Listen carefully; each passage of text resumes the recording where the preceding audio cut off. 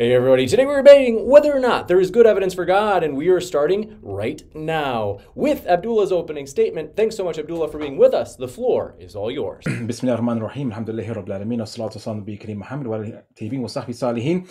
I'd like to thank both Modern Day Debates, the host, and Matt Dillahunty for facilitating this discussion.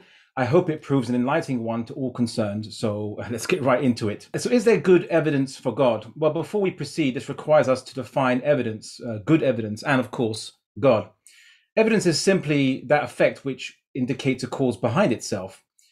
We see a tree with a carving and message, and we'd view that as evidence for something producing the carving. But what makes a good evidence? Well, this can only be understood when we consider that many effects have multiple causes for them. A good evidence for something, I should think, is evidence which points to one particular cause as the most likely or only possibility. In that case, then it will reach the level of absolute proof. Okay, but then what do we mean by God? Well, let's go with a very minimal definition. By God, we mean something that is a necessary or first existence behind reality, which basically means that it has always existed. Something that is independent in existence. It doesn't depend on anything else more external or more fundamental than itself to exist. It can create and exert power to bring new existence to reality and sustain it. And lastly, it chooses to do so. And because it chooses, it has intention and will. So that will be the definition of God I'm going to be going off today. So good evidence for God would need to look like such observations of reality that indicate the existence of something that possesses those attributes, namely requiring a cause and positing God as the most likely cause, or as the only possible cause. So let's get started with the observation of two of the most fundamental observations of existence: extension and change, or space and time. So let's start with space and time. I also want to make a mention that in order to go through the various options, we have to negate contradictions and use the law of the excluded middle in logic. So P and not P can't be true, but P or not P obviously can be valid. So let's start with space or spatial extension. We believe there is existence ascertained by observation. You're observing something, so that's clearly existence exists. Existence can be of obviously two kinds: dependent or independent. Reality cannot consist of only dependent existences, things that depend on something else in reality to provide them with existence. This is because it imagines, if you were to imagine this, if you have a poor person who needs £1 to buy a sandwich but has no money, and then they ask another poor person who also has no money, and so on and so forth, even if they were to ask an infinite number of poor people who are all dependent, who all have no money would be produced or passed between them. The problem with infinite regress is it never completes and so is never sufficient. Therefore, a reality based upon infinite regress will always be insufficient. Therefore, there must exist an independent existence somewhere.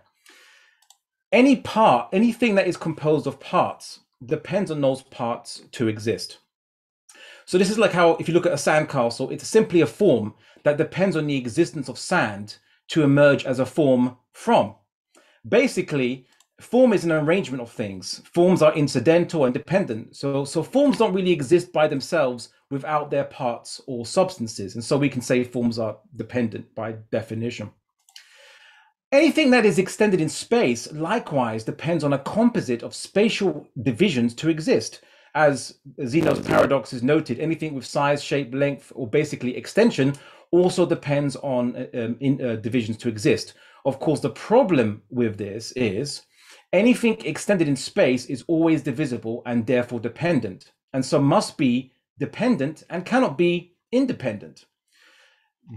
Therefore, independent existence cannot be divisible and doesn't depend on extension in space to exist. Extended existence can't be produced by a composite of adding together independent existences of no extension. For example, so if something is indivisible, it can't have extension. So 0 length plus 0 length plus 0 length forever never gets to any length at all. 0 plus 0 plus 0 always equals 0, even if you have infinite zeros. So the independent existence is therefore separate from extended existence. Extended existence, being dependent, must therefore rely on independent existence to extend it into existence from nothing, aka created. If independent existence is indivisible, it cannot be separated or divided into multiples, and therefore there can only be one independent existence.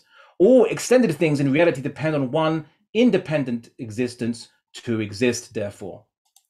If independent existence is indivisible, then there is nothing more fundamental than it. But if there's nothing more fundamental than it, then it produces extended existence without compulsion from another more fundamental or external source, like an automatic gears inside itself or what have you, which it doesn't have. And so the only possibility left is that it chooses to create. Intention is defined as unnecessary choice, non-compelled by prior or more fundamental causes concerning a choice or decision. So that's intention is, as we previously defined, is something which is unnecessary choice. If it is uncaused, independent existence and creates with intention, this meets the definition of God previously iterated. Let's go into time, if I have the time. Now, there is existence, of course. We start with the same thing. From nothing, nothing comes. And so there must always have been existence. You could either call it necessary existence or first existence. However, there is change. We can ascertain that by existence. Change is defined as an arrangement or form or extension of things that depends on a prior extension or arrangement of things, or it could be a new arrangement or form or extension of things created by something prior that has no arrangement or extension, i.e., arrangement extension pops out of nothing. Arrangement depends on its, unfortunately, like in space, arrangement depends on its constituent members to move, and therefore arrangement is static by itself and still dependent on its constituent members. Because if you look at that, there has to be a first existence. You can't have an existence that you can't have infinite regress of dependent things. So there must be a first existence, and either this first existence is an arrangement or extension itself, or it's something that doesn't depend on arrangement extension itself.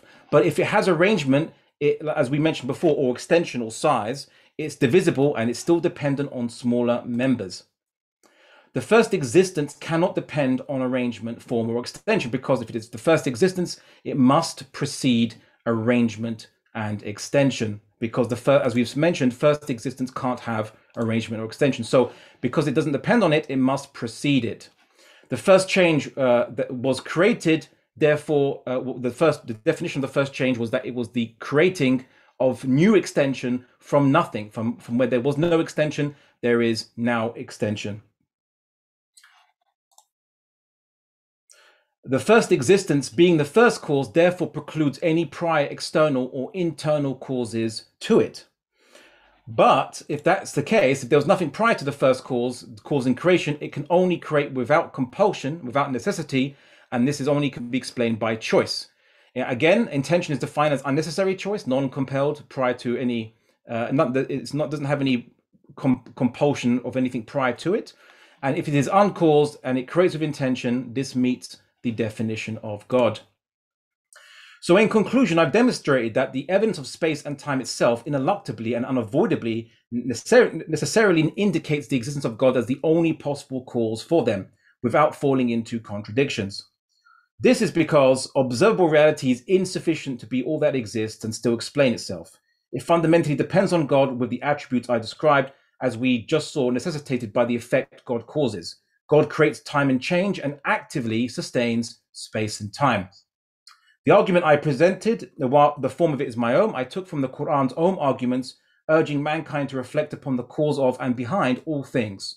God says in the Quran, surely in the creations of the heavens and the earth, space and time, also space and extension, and the alternation of night and day, change in time, these are signs for people who reason.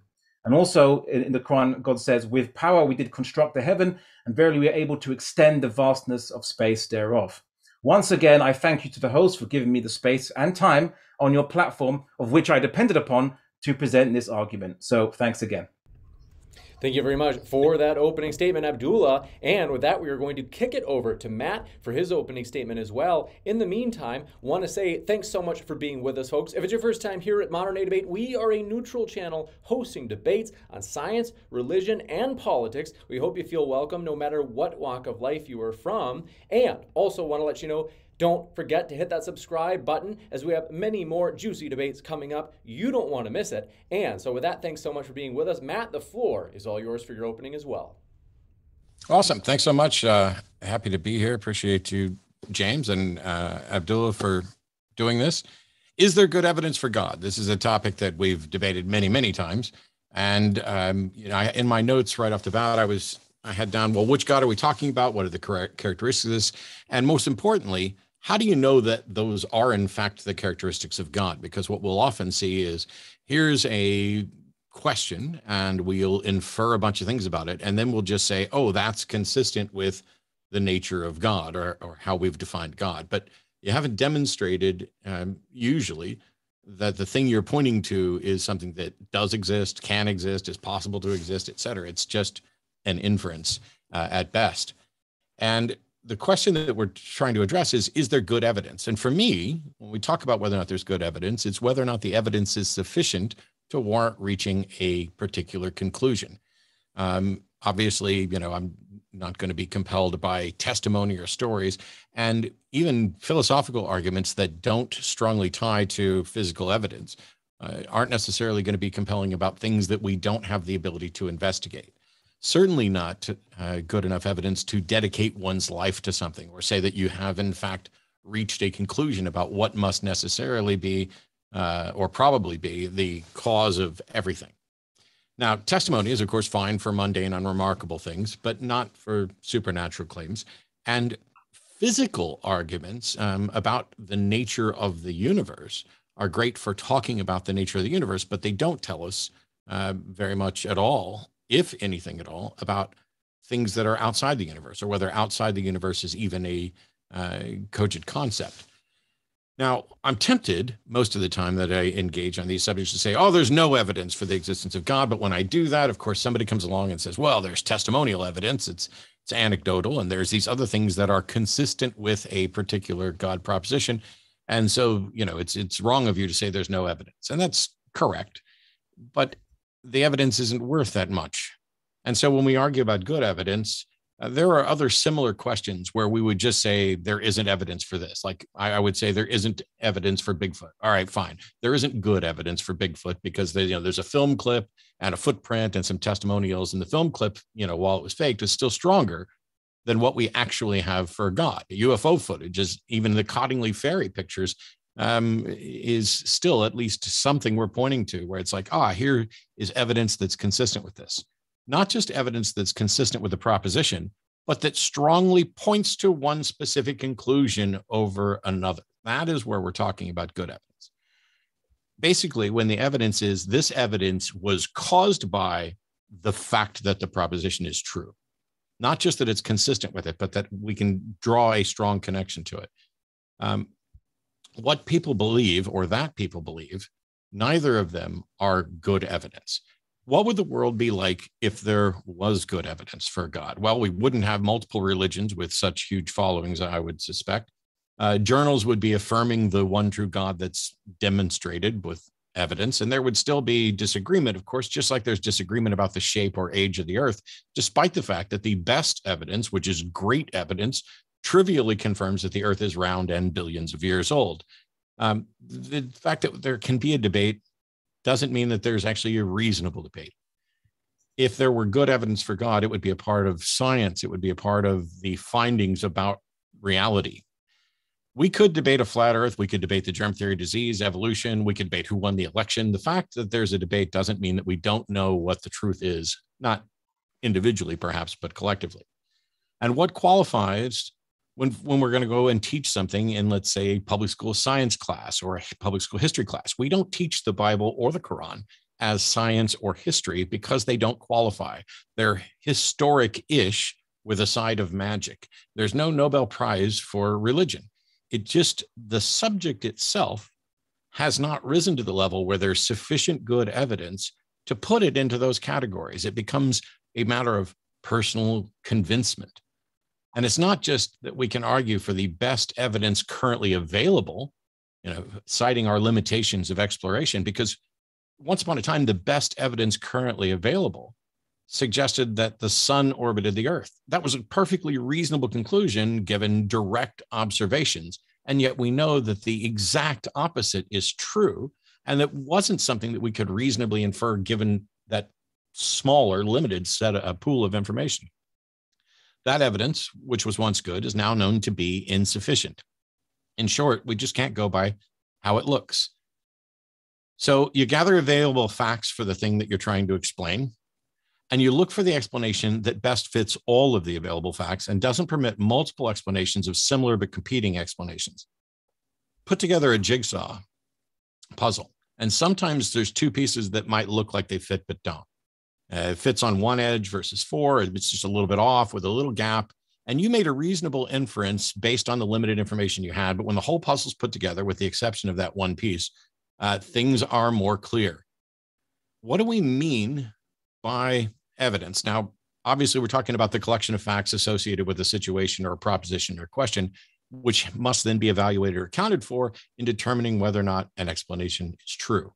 You make a list then of all the things that Abdullah and I believe. There are things that hopefully, I think we both believe, and maybe we have good evidence for those things. But list the things that we don't both accept, and that's where we can really begin to compare how we're going to go about evaluating the available evidence to support our proposed explanations for the universe or whatever it is we disagree on. And good evidence is not merely an opinion. You can think flipping a coin is good evidence, but I'd argue you'd be wrong. And I'd hope that we agree on that. Yet people think there's good evidence. They think there's good evidence for astrology. They think there's good evidence for psychics. They think there's good evidence for demons and lucky socks and coin tosses. How people feel about it is a vote for the best way. Is that a vote for the best way to figure out the truth? Because we're not all going to sit down and vote on whether the earth is flat. That's not how we go about getting to the truth. Good evidence is able to be replicated. It's distinct. It leads to one explanation and not multiples with similar support. And then better evidence is when you have investigated this more thoroughly and you have physical evidence that's independently verified, et cetera. But the evidence that we have for God, a good chunk of it is anecdotal and testimonial sense, or unverifiable, or speculative, or in conflict with other beliefs that better attest to the facts of the universe. It's not good evidence. If it were good, the world would look very, very different. If we're going to make inferences, we can't just say, well, we all know that something can't come from nothing. Do we? What does that even mean? And what is there a proposition, in fact, that something has in fact come from nothing? Oh, well, there can't be an infinite regress. Can't there be? What does that even mean? It's only a regress at all because of our position trying to look back at it. That doesn't tell us anything at all about what actually happened. And so when you have philosophical speculation, even as much as of a fan of philosophy as I am, that is an attempt to explain the things that we don't yet have enough information for. What happened prior to the Big Bang? Well, I don't know. I don't have any way of knowing. And I'm not even convinced that we can know beyond, know to a strong degree of confidence that the Big Bang cosmology is correct. It's the current best explanation of the available facts. It fits the data, and we're continuing to explore. But this is a realm for science to investigate, and we may be forever blocked. And this is the curious thing for me, is that once upon a time when you asked people for good evidence for the existence of God, you would get testimony. And then you'd get various arguments, some of which are fallacious, some of which aren't, or at least the form is valid. So there's not a structural problem with it. But when you get down to the point where you say, let me make this pronouncement about one of the biggest questions ever. Let's make a pronouncement about what is the explanation for why there's something rather than nothing. And you start rattling off the characteristics of the thing that you think is responsible for something rather than nothing. You've got a whole lot of work to do to explain there, not just go around and say, see, here's something about reality and that's explained by this, and here's something about reality and that's explained by this. Because we don't explain things in terms of unknowns. We don't explain things in terms of unproven things. We tend to explain things in terms of what we know, because those things have explanatory power. So to say there is a magical being who exists outside of space-time, who isn't bound to the laws of physics and has always existed without any sort of philosophical problem, and that is the explanation for the universe, I need evidence that that thing could possibly exist or that it does exist. There's a sound. Thank you very much for that opening, Matt. And want to, as mentioned, remind you folks, upcoming debate, very excited about this one. At the bottom right of your screen, Muslim versus ex-Muslim, apostate prophet and reformed Salafi debate this coming Wednesday. You don't want to miss it. Hit that subscribe button. And we're going to kick it over to Abdullah for his 4-minute rebuttal. Thanks, Abdullah. The floor is all yours. Okay, so unfortunately, Matt has... My apologies. That's my phone making noise. I thought that was James telling me my time was up. I'm very sorry about that. It's off now. No worries.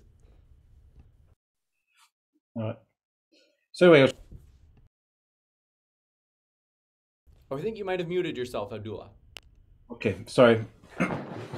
So I want to thank Matt for his response. Unfortunately, I think he hasn't addressed anything seriously what I said, and maybe appears flustered by my slides, bombarding of slides. But in essence, the issue I've argued, and I think he misrepresented what I was even saying, or the very point of my argumentation. I came with a definition of God because one of the contentions would be that if you don't know what, if you don't define God, then you can put him anywhere, right? So I came with a very specific definition, which basically includes intentionality, which is something that a physicalist or materialist would clearly not accept as part of existence, or they'd say that we don't have any evidence for that. However, here's the issue: was that what I argued was that the universe or extended reality itself, so anything that has spatial extension or depends on spatial extension, is insufficient to explain itself. You can't have a universe of only forms and no substance, because they could be infinitely, anything with spatial extension could be infinitely divided forever. And then what's it made out of then? If it could be infinitely divided, as an infinite regress of further and further divisions, and there are no substance. Ultimately speaking, something that Zeno, the Greek philosopher of the Eleatic school, picked up and made that point, that he thought that actually reality, observable reality, didn't make sense, and therefore he believed it was an illusion. The infinite regress problem it's not something that is just a problem to us because we're in the chain and we don't understand it. It's a contradiction in terms. If I was to say that this debate won't be able to finish until an infinite amount of time has passed, or Matt won't be able to speak until I've given an infinitely long speech, Matt will never be able to speak, and this event will never be able to end.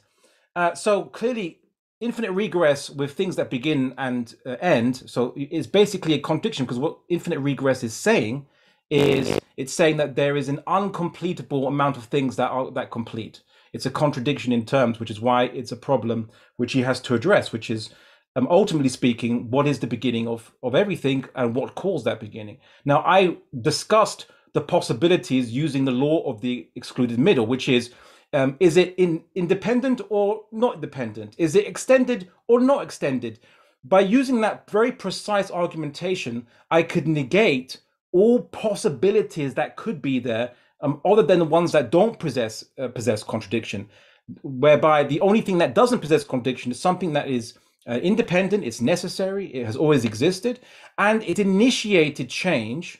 It's not part of an infinite regress, but it initiates change by choice. Because if there's something behind God that is pushing God to make change, then God will be part of an infinite regress. There'll be something behind him, something behind him, something behind him. So there has to be this initiation of change, this initiation of creation. And if something initiates when it doesn't have to, that's the definition of choice. And of course, choice denotes intentionality and so on and so forth. There's no way around that. As much as we'd like to, as much as some materialists would like to, there's no way around that. And also, again, you might argue that why does the universe, or which is something inside, which we're inside the universe, why do we need to posit anything? Why do we need to posit God, or how do we know what's outside the universe? Well, the thing is this: firstly, you're putting a boundary on what you mean by the universe. You're saying there's an outside, because technically the universe is everything that exists. So by pure definition, I suppose God would be part of existence, and therefore be part of quote unquote the universe.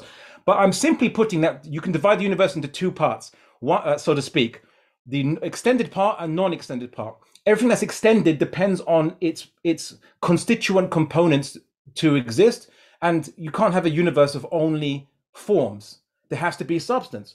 But anytime you pick a substance, saying this substance is extended it can be divided further. So the only way out of that bind is to deposit that everything that has substance is being sustained by something that doesn't depend on extension to exist. You see, so there's things that depend on extension and things that don't depend on extension. So those are things those are the things that you actually have to address in my argument. These deficiencies with observable reality, if you consider to be closed off from anything outside. We're going to kick it over to Matt for his rebuttal as well. Same amount of time, 4 minutes. Thanks so much. Matt, the floor is all yours.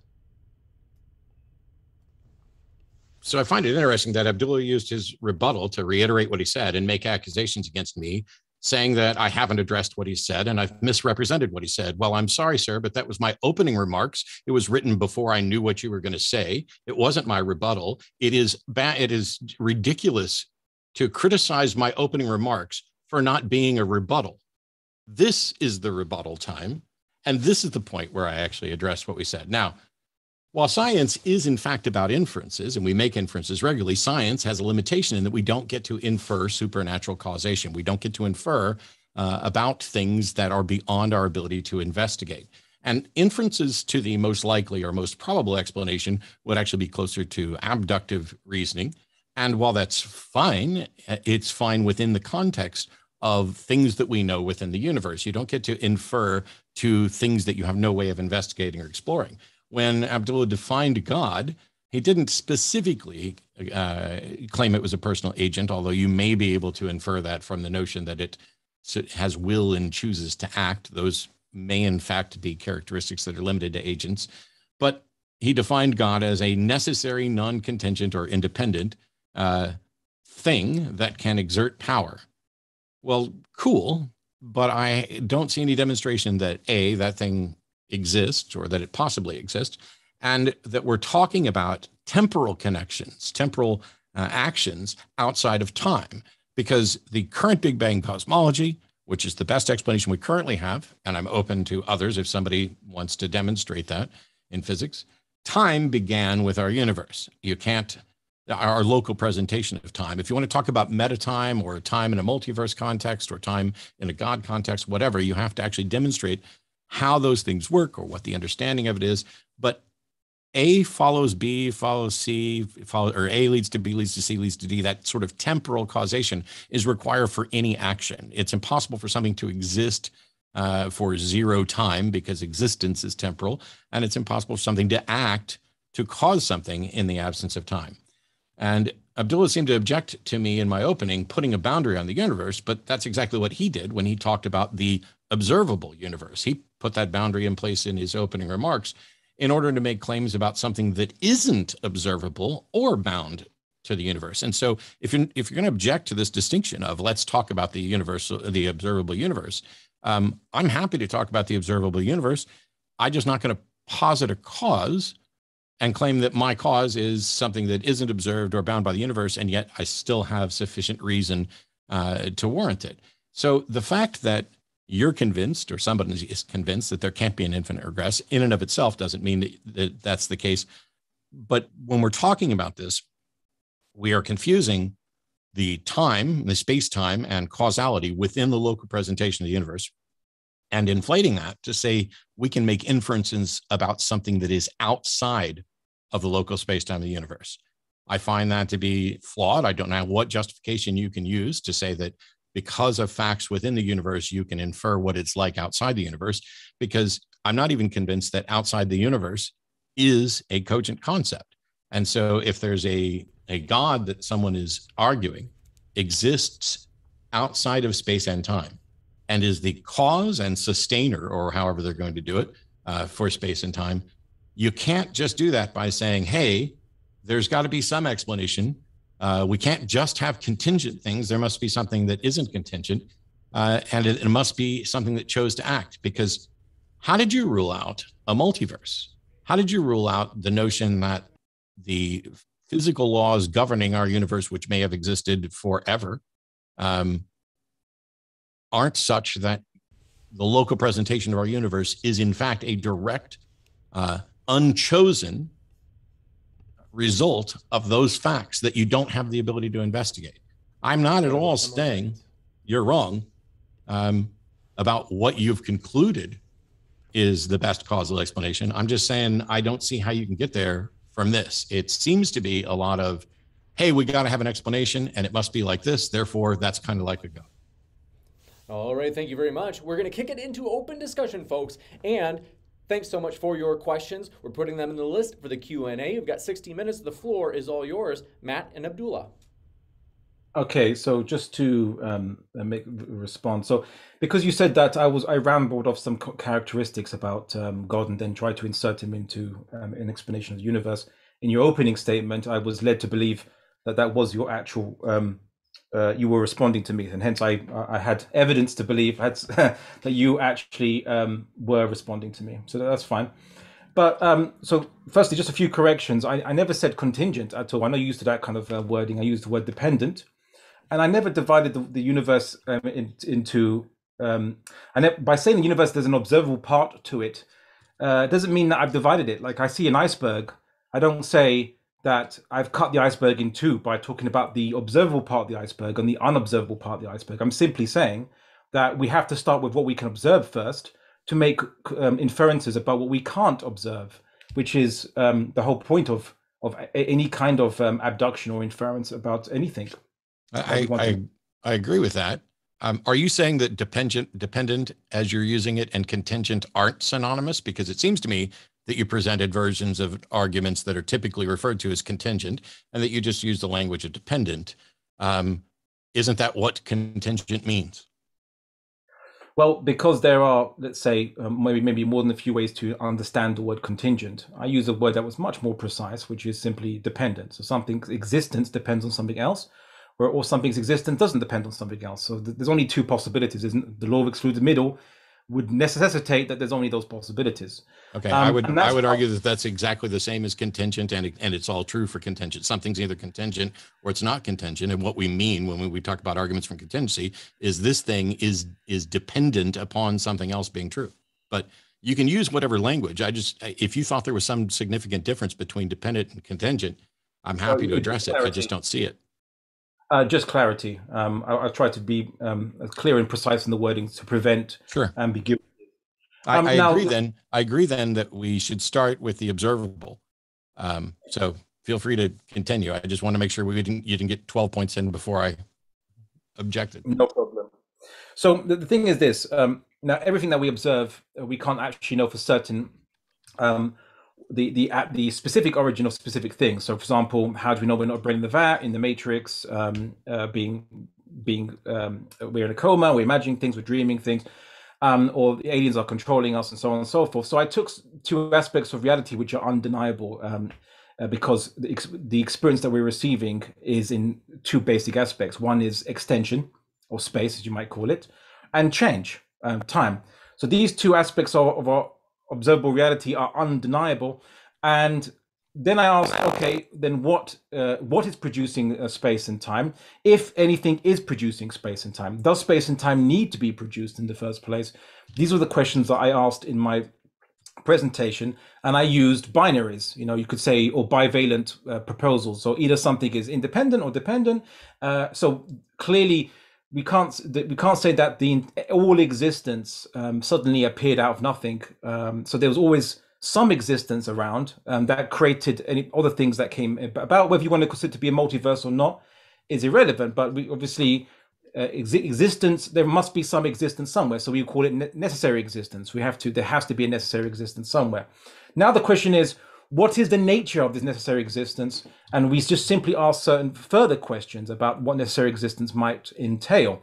So clearly we see that change hasn't always been around, because if the universe was constantly changing forever in the past, to get to this point in the present, we'd have to wait for the completion of infinite regress, which by definition means infinity means incomplete. So we're waiting for the completion of an incomplete set to be exhausted to reach this part of the present.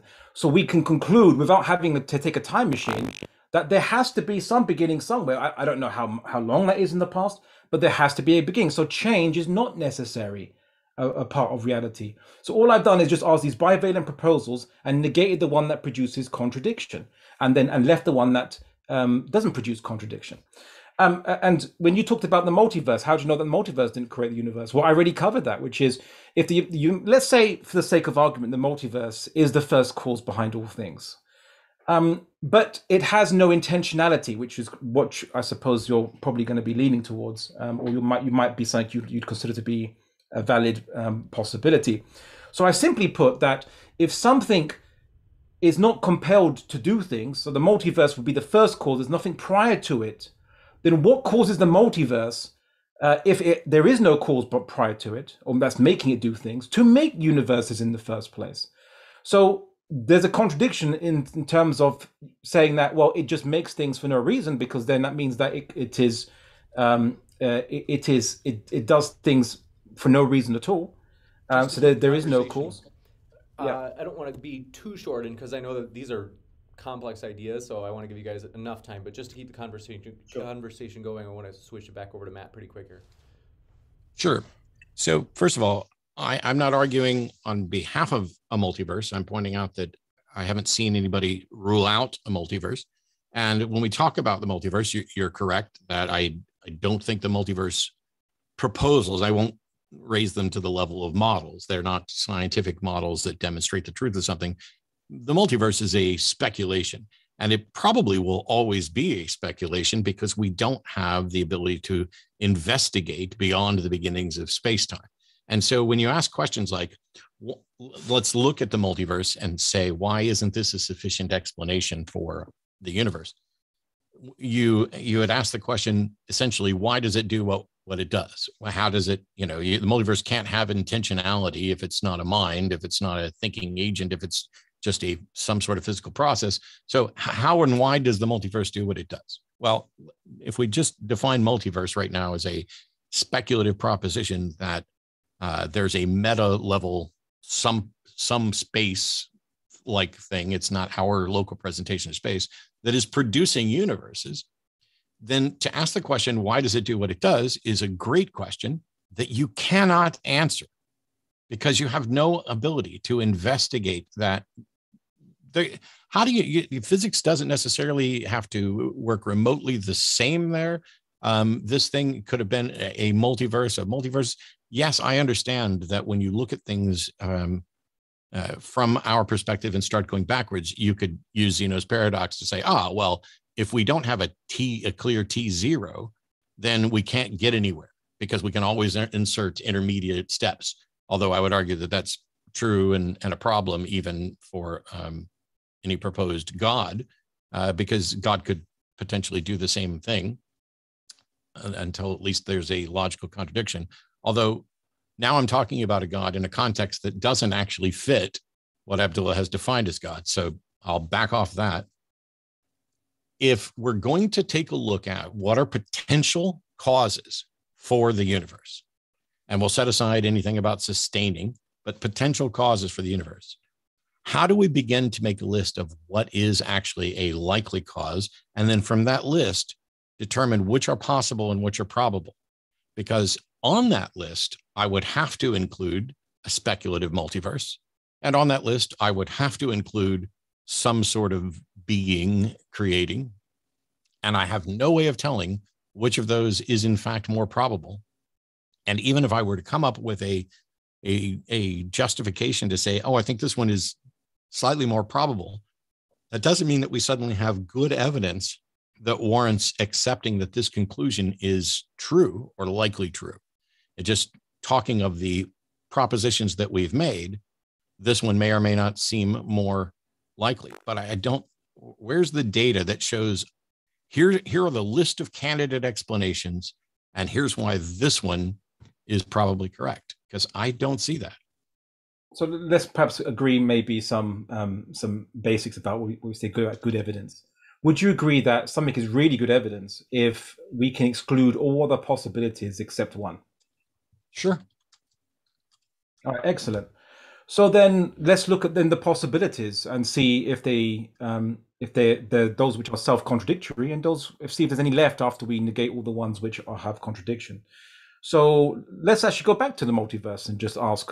Forget about it being a speculation. I'm open to looking at any possibilities out there and seeing what we can deduce about them from their claimed natures. So there's something that is making the universe, or making universes. So there's only three possibilities that it has. One is that it's undergoing change, so it's moving. Let's just say. So it's making universes as part of a continual internal mechanism that it has. But the problem with that is that if it was being propelled to make universes, then there's something prior to it that is compelling it, whether it's an internal mechanism or external, and therefore it would be an infinite regress, which is a contradiction, and therefore that can't be the answer. The second possibility is it's static. It's just completely static. But if it is static, then it won't do anything. It can't do anything if it's completely static. So then the only answer that's left is that this multiverse can initiate a change, can initiate from doing nothing to doing something. And if it is necessary, existence, so it's this multiverse, let's call it the multiverse, is a necessary thing. So as in it's meant to exist, and there's no way it can't exist. But it doesn't have to create. Then creation is, because nothing's compelling it to, then creation is a choice. And you might say, well, how do you know this? Well, how do you know why it does what it does? Well, again, let's break down the possibilities, because I really want to go down the possibilities with you. So one is that it has no intention behind what it does. Okay. Another thing it does have intention behind what it does. There's only those two possibilities. Either there is intention or no intention. There's no third possibility. It's not half intention or whatever you.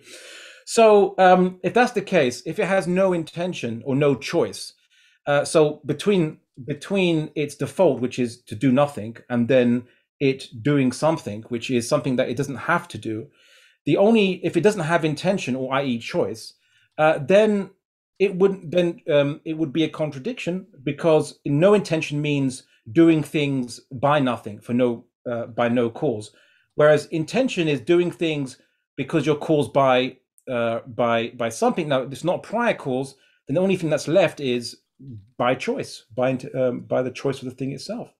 So then this multiverse couldn't be a multiverse if it had intention, and would then fall into the definition of what we'd call God, by the presence of intention. Because if it didn't have intention, there's no explanation behind the existence of preference. So it prefers to create when it doesn't have to create. Where does the preference come from? No intention says that this preference comes from nothing, which again, it was a contradiction. From nothing, nothing comes. Whereas intention explains that preference comes from intention. So it comes from something, which is intention.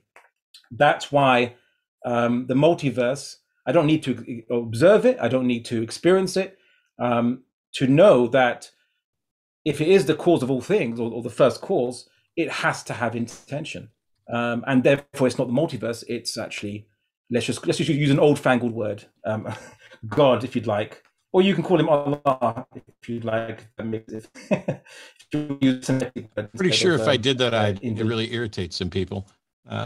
But so first of all, I'm pretty sure I understand what you're saying, and yet I still have a bunch of problems with it, and that is this notion that, well, first of all, you set up there's three possibilities: either it's undergoing change, or it's static, or it's necessary.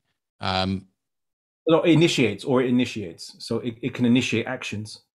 So either it's moving. So you're saying that something. So no. So are you saying that something undergoing change can't initiate action?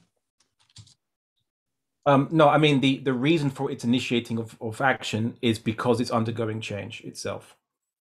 So it's part of a causal process, is what I'm saying. So yeah, it initiates change, of course, because of its internal mechanisms, which are constantly moving. So I'm wondering if you're familiar with Conway's Game of Life. Go ahead. It's a computer program that has very simple rules that generates things that seem to be living, even though we know they're not. This is a computer thing. But one of the things that it can eventually spontaneously generate is a generator. And so with nothing but incredibly simplistic rules about whether bits are turned on or off. It can, the simple algorithm with no choice, no decision, can create things that create other things, and some that create other things forever. And so with an understanding of that sort of thing, and without going into whether or not this leads to other issues about a mind, there's clearly no intention in the game of life. And yet here's something that from the standpoint of any of the individuals that it creates, if we were to make those things sentient, they could look back and say, look, I came from a generator which generated me. And where did the generator come from? Well, it could be generated by this generator. Well, where did that come from? Clearly, there can't be an infinite regress, but I don't see that that's actually true. And even if there couldn't be an infinite regress, it could be that here's the multiverse, which serves as a generator for universes. And then the process by which a multiverse comes into being, if we need to make that assumption, could be something else entirely that we won't know and can't know until we investigate it. It seems to me that all of these inferences are based on, here are the facts of the reality that we investigate. Let's expand those facts out to a realm, which we can't even demonstrate as a realm, which may not follow those same rules. Okay, I actually like that example you bring. It's actually a very good example. I'm actually confused why you'd bring it up, because it actually would support my argument and my whole entire position. So you have a program. What's the program running on? The program's running on a computer, but that's not relevant to the analogy. But it's extremely relevant. Because no, it's not. No, it's not. And I can demonstrate this really easily where we've gotten confused. The question here is, do we have good reason? If I may, right? What is a program? What is a program? It doesn't matter. It does, because you brought that. It doesn't. If you'd let me finish, I could stop this waste of time from happening. Well, the question here is not whether or not there is a God. It's whether or not we have good reason to conclude that there's a God. And from the viewpoint of the things that are generated in the game of life, they do not and could not have good reason to conclude that there is a creator. Their perspective is that they were generated, and they don't have an explanation for how that generator, because the generator that generated them could also be the result of an algorithm that they cannot investigate. So yes, this analogy is going to break down like everything else does, because yes, it runs on a computer and it's a program, and the program was originally written by a person. But that's not anything that the individuals that are created in the game of life can reasonably conclude. Okay, so if I may be allowed to speak and respond, right? So so if you look at these, let's say in the program itself, okay, even if the issue was that, let's forget about the processor and forget about it was a written program.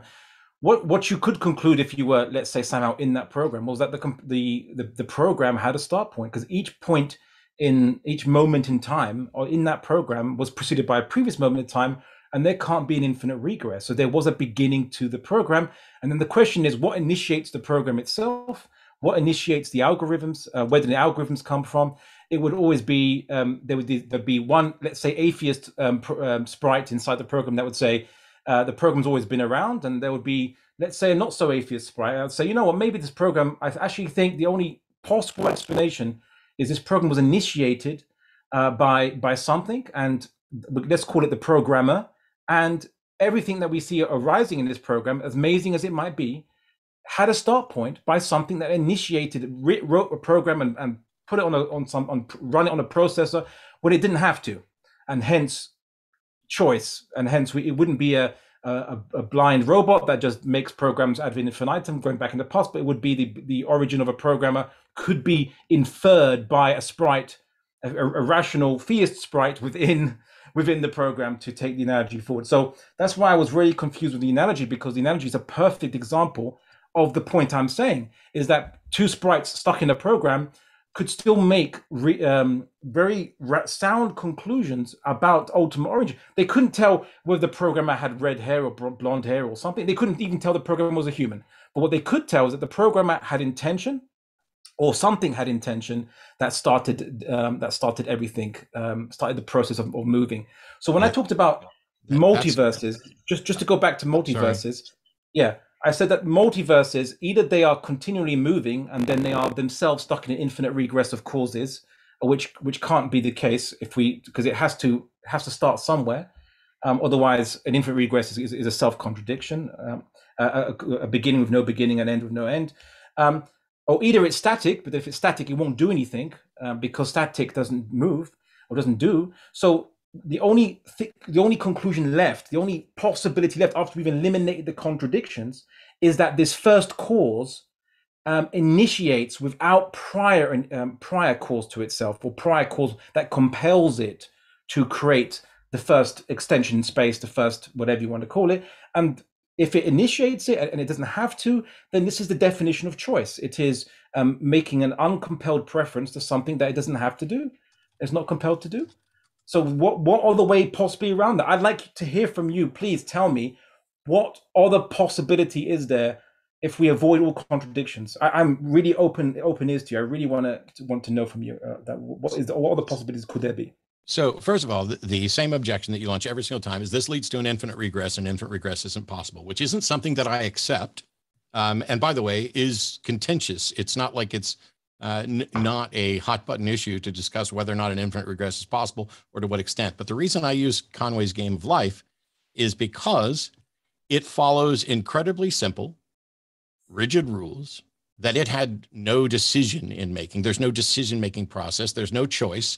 And yet it creates things that from their perspective would have to look back and say, hey, what's the explanation for why I'm here? Well, there's a generator. Well, your position here is that, they can infer that there must have been a generator before that. But from their perspective, from their standpoint, from what they can and can't investigate, they cannot do that. It is only you from the privileged standpoint of viewing the entire system from the outside and understanding that it's a program can even infer that there was a program there. Because what the purpose of this program is supposed to do is show that simplistic rules, things like physical rules about which chemicals can combine and in what ways, can lead to complex machines without an intent to create that we are all, as far as we can tell, following the physical laws of the universe. We are chemicals, we are patterns of chemicals,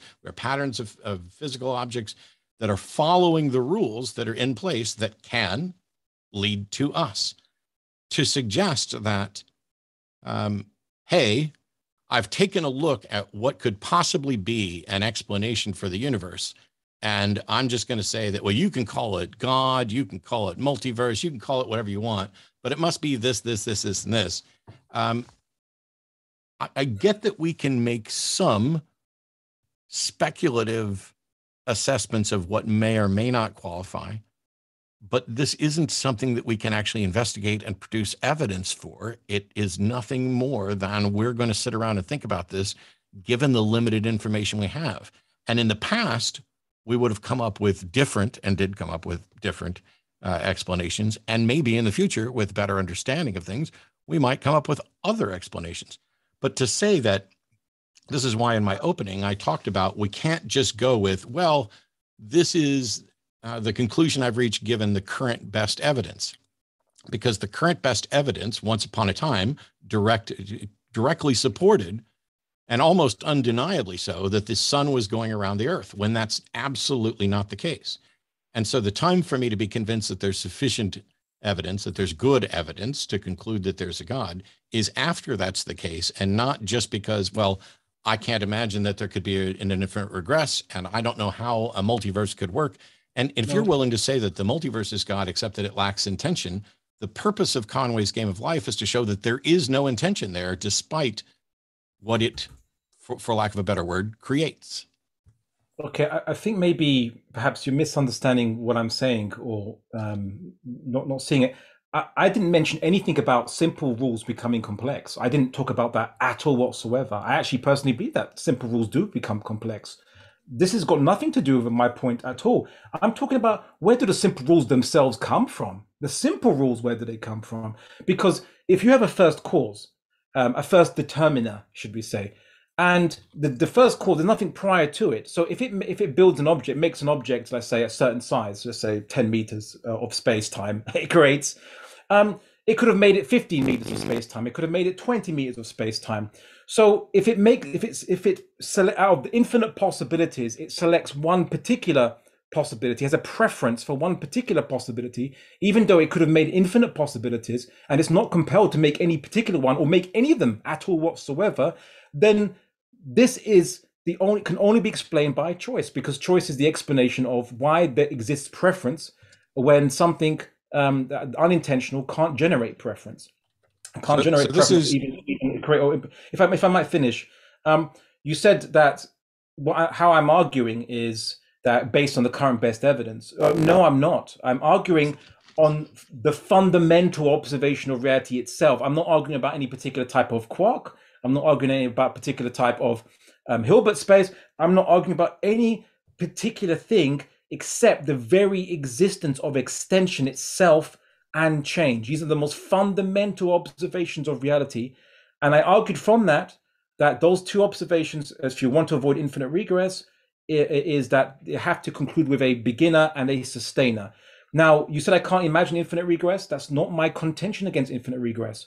My contention against infinite regress is merely to posit that infinite regress is a self-contradiction. Infinity is not exhaustible. Yet to get from the past, an infinite past to now, you'd have to exhaust an infinite amount of time moments to get to this point. So the inexhaustible becomes exhausted. That's a contradiction. That's why infinite regress is impossible, because of contradiction. Unless we throw the laws of logic out of the window, and so unless you're willing to do that, are you willing to do that? So actually, the rules of logic have nothing at all to say about infinite regress. You have to construct an actual argument to get there. But the thing I'm pointing out with Conway's game of life, because you're concerned about where did those rules come from? Well, the purpose of this analogy, the rules were simple. Any live cell with fewer than 2 living neighbors dies, and that's to represent overpopulation. It's not a rule that needed to be created that underpopulation, that underpopulation leads to death. This is what the physical facts of the universe dictate. Okay, so to suggest that the physical facts of the universe had to be a certain way, or could have been created in a certain way, or need an explanation, rather than that they just are true, is something that you would actually have to demonstrate. And when you say that choice is the only explanation, there's no choice involved in this. Just like there's no reason to think there's any choice involved in the notion that without enough oxygen, I die. That if you remove my head, I die. That if everybody around me dies, my chances of dying increase dramatically because of the physical rules of the universe. To say, well, where did those rules come from, is something you have to demonstrate that there was, in fact, some other alternative that was possible. And if you just get to the choice is the only explanation, when you say, by the way, in your side, that you're not arguing about quarks, I would say that in my first rebuttal remarks, I mentioned or had notes about quarks, because when you say that everything that extends into space cannot be divided, well, how do you know that? Because isn't there going to be some smallest particle that can't be divided? Oh, well, you mean divided by what? Right. So divided by us, then probably no. But if it can be conceivably divided because it has extension, it's a form. It's a form of something, right? Like if I make it's a form of something, but you can't say it's a form of nothing, right? It's a form of something. But then if that's a form of something, and I can then cut it in half to 2 parts, then the question is, does that part depend on the other part, right? If they both depend on each other, that's circular. That means that nothing would exist. It's like saying that a poor person depends on money for another poor person. Another poor person depends on money on his mate, and they don't have money. Whereas ultimately speaking, there has to be something behind substance, you could say, that isn't extended in space, that sustains substance. Because if not, then what is everything made out of? You can't have a universe of just forms that can be divided infinitely into more and more forms, and there's no substance. Dare I say, your worldview lacks substance, unfortunately. My worldview is predicated entirely on substance, and yours is predicated entirely on a suspected extra substance, super substance, foundation substance. When I talk about, you say that everything that extends into space. You don't believe in the foundation substance? When I say that, when you say everything that extends into space can't be divided or can be divided, and I ask whether or not a quark can, I don't know whether or not a quark can, but whether or not there's a smallest particle, for you to suggest that if you can conceivably divide it, like you could talk about, hey, here's a quarter of a quark, an eighth of a quark, a 16th of a quark, that if you can conceivably divide it, then that qualifies. Well, I could think of there's half a God, a quarter of a God, as long as we're just engaging in this speculative thing. But if in fact, there are things in the universe that can't be divided, then your assertion at the beginning that there aren't anything in the universe that can't be divided is wrong. That was the only point I made. Okay, so you said you can conceive of a quarter of a God, but if God doesn't depend on spatial extension, how can you divide something into a half that doesn't have extent or size, doesn't depend on size or extension in the first place? Well, you can't divide. If a quark descends on space and has a limit to how much it can and can't be divided physically in space, and all you're going to do is say that you could conceivably divide it, you could say that for anything. To argue that you couldn't actually do it with God is not to say that you couldn't conceive of doing it. It's to say that you couldn't actually doing it. And I'm saying you don't know that you can actually do it with a quark. Well, let's rewind it. What makes something divisible in the first place? What makes something... Mathematically speaking. I'm not concerned about mathematically speaking, because that's conceptual. I'm talking about the physical world. Yeah. But the point is this, that if it can be divided up into a left part and a right part, is the left part of the quark different from the right part of the quark if it has extension? Yeah, and if they're different from each other, then the quark can be divided. But if they're then the same, then the quark doesn't have a left and a right side. Then it's not really in extension. But if it's not in extension, it doesn't have extension.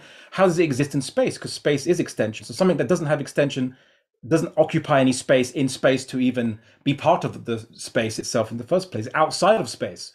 And that's my point, is that God doesn't occupy space, doesn't depend on space, and doesn't occupy space in this universe, and therefore, by definition, is not, I suppose you can classify the Pauli exclusion principle that illustrates this to some extent, but then it's outside of space, time, and is the only conclusion to the fact that it's indivisible, right? So if something is conceptually divisible, and occupies space, then the problem is it can always be infinitely divisible. And the question is, at what point in its infinite divisions is there something actually there? It's not just a form of something else. Forms don't exist by themselves. Forms are made of material or substance. Forms actually don't even exist in a way, if you want to be a mereological nihilist. Yeah, right. So then what's at the bottom of the problem, and here's my argument, just to restate it. If the universe is made up of non-extended pieces that have no extension, if you add them all together, you don't produce extension, because 0 plus 0 plus 0 size doesn't equal any type of size. But the problem is that the universe has extension, and so where does that come from? So the only conclusion, because anything that has extension can be further divided up. So the only possibility left is that the universe of extension, of extended space, is being sustained by the part of the universe, quote unquote, as in the part of existence that doesn't have extension, and it extends it by sustaining, meaning it extends reality into existence. That was the only possibility left, because either you say that the universe is just made of infinitely divisible, smaller and smaller forms, and no substance, because that's what you'd be saying if you say it is infinitely divisible, or both theoretically or what have you, or it's made up of point particles, or whatever you want to call it, like things that have no extension. But if you add them all together, if space is made up of just infinitesimal points, you can't produce extension in the first place. And that's the problem. That's the fundamental problem that Zeno of the Eleatic school noticed. And his solution was to say that, in a way, observable reality is an illusion, and deny his senses because they couldn't explain it. Whereas I can simply say there is an explanation that is the only possible one that's left, which is that extension is only possible because the part of existence that is not extended in space and indivisible sustains the part of existence that is extendable, and so on and so forth. And so, court of God doesn't make any wouldn't make any sense. By the way, I had a question I did want to ask you, which is, how do you define supernatural? Use that word. How do you define it? Supernatural is the label that I tend to use and that other people tend to use for the proposed things that are not contained and constrained by the natural world. What's the natural world? Please define natural world. The observable physical universe governed by, physics. So is the non-observable part of the universe the unnatural world or supernatural? What unobservable part of the universe? Well, are you saying that all we observe of the universe is all there is? No, I'm saying, we can, so like there's a planet somewhere that we haven't observed. That doesn't mean it doesn't exist. Is that what you're getting to? Yeah, or just there could be multiple bubble universes, which will be part of the whole universe. That's not part. So when we talk, this is the problem: is that we misappropriately named universe as one verse, and this is why, like Sagan and others, refer to cosmos as everything there ever is and was, and then universe is our name for our local presentation of the universe, which is how, because it wouldn't even make sense to say there's a multiverse if you have a universe, because universe suggests that there's one, but for me, when going back to what you were saying about Zeno's paradox, the strength of Zeno's paradox is to show that the fact that we can conceive of something doesn't mean that it's actually possible in reality. That in order for the arrow to get from here to the target, it must cross half that distance. And before it can cross half that distance, it must cross half of that, with half of that, and half of that, and half of that. And to show that you can infinitely divide the distance, to suggest that the arrow can never get started, when we already know conclusively that the arrow can get started and the arrow can reach its target, is to kind of show that just because you can conceive of something, or inversely, because you can't conceive of something, doesn't tell you whether or not it's actually real. And so, well, do you know what Zeno was trying to do? When you talk about God being outside of space, God, then, you're saying, doesn't extend into space-time, correct? Sorry, when I talk about, so repeat that last bit again, sorry? So God, then, doesn't extend into space-time. Well, we'd say that God must exude something that basically extends space-time itself, create something so we can call it exertion of power. Yeah, that's not the question I asked. I didn't say, do you believe that God is a foundation that creates and sustains and extends space-time? I asked whether or not God exists within space-time. Well, God doesn't occupy space and time in our universe, and so therefore, by definition, yeah, because God would have to doesn't depend on extension, nor does depend on change. So if we made a set of all the things that are not existing within our local presentation of space-time, God would be on that list. That is outside the observable universe, then yes. But that links back to supernatural, though, because the quantum world wasn't known by scientists prior to the 19th century. So would the quantum world be supernatural until humans discovered it, let's say? Because it was at one point outside of the observable universe. So is the quantum world supernatural before humans experimentally detected it? No, but it would. The notion of the things that we've found within the quantum world. Wow. Okay, I'm gonna have to rephrase this, because knowing that Doctor Strange and the Multiverse of Madness is coming, and there's a different Marvel Cinematic Universe quantum world, I don't want to confuse anybody. So when we talk about this, has come up many times. Let me see if I can address this real quick. Let's say there's something that is proposed to exist, and it doesn't seem to be part of the natural world, and so we write it off as supernatural, or we consider it supernatural. If we later find out what it is, and that it is in fact part of the natural world, then it was always part of the natural world. It's just that we didn't know that it was part of the natural world. So for me, when you talk about something supernatural, when you talk about something that by definition would be supernatural, something that exists and is not bound by space-time and the laws of physics. And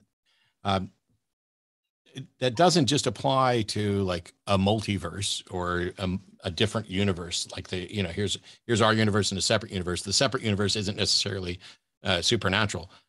Supernatural includes this notion of existing in some way within our universe, in some detectable way. Like we use that for like ghosts, because people will claim they've seen ghosts.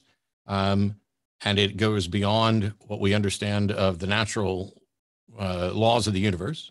I have no reason to think anybody's ever actually seen a ghost. I'm happy to believe that they think they've seen something, but them seeing something isn't enough. Define universe. Sorry, define universe. Use the word universe. So define. I did that a little bit ago, where the cosmos is everything that exists, and the universe is our local presentation of the universe. But then, as I said, if God exists, or be it outside of space and time, it would, by that definition, would be in the universe, would be part of the universe. Well, if it's outside of our local space and time, it's by definition not a part of our universe. Our universe is our local presentation of the universe. Our universe is local presentation of the universe, space-time. If you say that something is outside of that, then it's not a part of this universe. The universe is our local presentation of the universe. So isn't that contradictory? You're saying that the universe is oh only... my God. I've explained this like 4 times. If we're just going to nitpick, cosmos is the word that I'm using via Carl Sagan for everything that's ever existed, etc. Universe is the word that we tend to use for our local presentation of a universe, the one that we are in. Okay, so then if that's the case, then supernatural is defined as what then, going back to that? So how would you then, you'd say that anything that's outside of our local universe is supernatural? No. So supernatural applies to something that violates the laws of our universe, something that is detectable in our universe, but is not contained within it, I would say. So like somebody wants to say that there's a God that can manifest in a detectable way in the universe, but isn't bound by our universe. And they want to say that ghosts aren't bound by the physical laws here. But is that making sense to you now? But if you can detect something in the universe, then by definition, wouldn't it be in some way existing in the universe? No. Because a ghost would have to interact with space and time. The fact that something can interact with space and time doesn't mean it exists within space and time and is constrained by space and time. That's the whole thing behind most of the God concepts, is that God isn't in any way bound to our space and time, but God can do things within space and time that people then detect. That's the claim. It's just as if I created a Sims simulation. I don't exist within the simulation. I am not in any way bound by the simulation, but as the author of it and the creator of it, I can change things within it. And I can do so in a way that the individuals in there, to whatever extent there would be individuals, could potentially detect me. As a matter of fact, I would say that most of the God believers are running around claiming to be God detectors. Okay, no, that's good, because I think it's very important we get our definitions sorted before mentioning certain terms. But just to go back to what you said about Zeno. So you said that Zeno demonstrated that just because we conceive of something doesn't mean that these things exist. That's true, but I don't think you don't maybe realize the lesson that Zeno was conveying to us, which is Zeno assumed the universe was continuous, so that universe was infinitely divisible. It could be infinitely divided. Rather, what it shows is that the other possibility is now, because we have movement, we have change, we have extension, is that the universe is actually discrete. It has pixels, could you say, and you have things moving from one pixel, ceasing to exist in one pixel and appearing in another pixel, which is in essence movement. That's the only way to explain the paradox. But that's a further great example to show the universe is insufficient. Let's say the material universe or the observable universe is insufficient, because what can cause something to cease to exist at one pixel and reappear it at another pixel, unless it is something that is sustaining the universe? Like a processor is the one that does it with actual computer programs. It removes a dot from one pixel and it puts in a different pixel. So without God, movement itself is not possible, because either things exist continuously, and then therefore Zeno's paradox would apply that you have to cross an infinite amount of points to get to any point, which is not possible, or the universe is discrete. But how do you explain something ceasing to exist at one point and reappearing to exist at another point, without some external agent moving things around? I might have missed it. What's the example of something that ceased to exist at one point and begins to exist at another new point? The pixels on your very computer. So that in order to move pixels on my computer don't cease to exist. Or should we say the color or the light that is switched on the particular pixels? The pixel itself is changing state from lit or not lit. It's not ceasing to exist. There's nothing that ceased to exist. It just changed state. What's an example of something that ceased to exist at one point and began to exist at another one? Well, I'm actually using that as an example to look at reality itself. So obviously we know that things don't, at least on the computer screen, things don't cease to exist or stop existing and then begin to exist. But rather what we do have is that a state is changed on the computer screen by the processor or graphics card, and then it changes it elsewhere on a separate, disconnected part of the computer screen, and that's what we call movement. And so what Zeno, in essence, inadvertently demonstrated is that the universe actually, in order to have movement, it must be divided into discrete parts, and to have anything moving within these discrete parts from one part of it to another part of it must involve at some point something ceasing to exist, or at one part, and reappearing at another part, or the state change of one particular part of the universe, and then a different state change, a different part of it. Something is connecting these parts together to enable the movement of things in this universe. And that itself is another argument, another evidence, you could say, that the universe requires something outside itself, a processor, to move things in this universe. Otherwise, how do you explain movement in the first place? I didn't really come in with that particular argument today. That's an additional argument, but it's just something that I found was quite interesting. Hang on. You asked me, how can I explain something ceasing to exist and beginning to exist again? And then when we run through it all, it turns out you're not talking about anything that ceased to exist and began to exist. You haven't given an example of something that ceased to exist and began to exist. So all you're suggesting is that there must be a sustainer. Otherwise, how can you explain movement at all?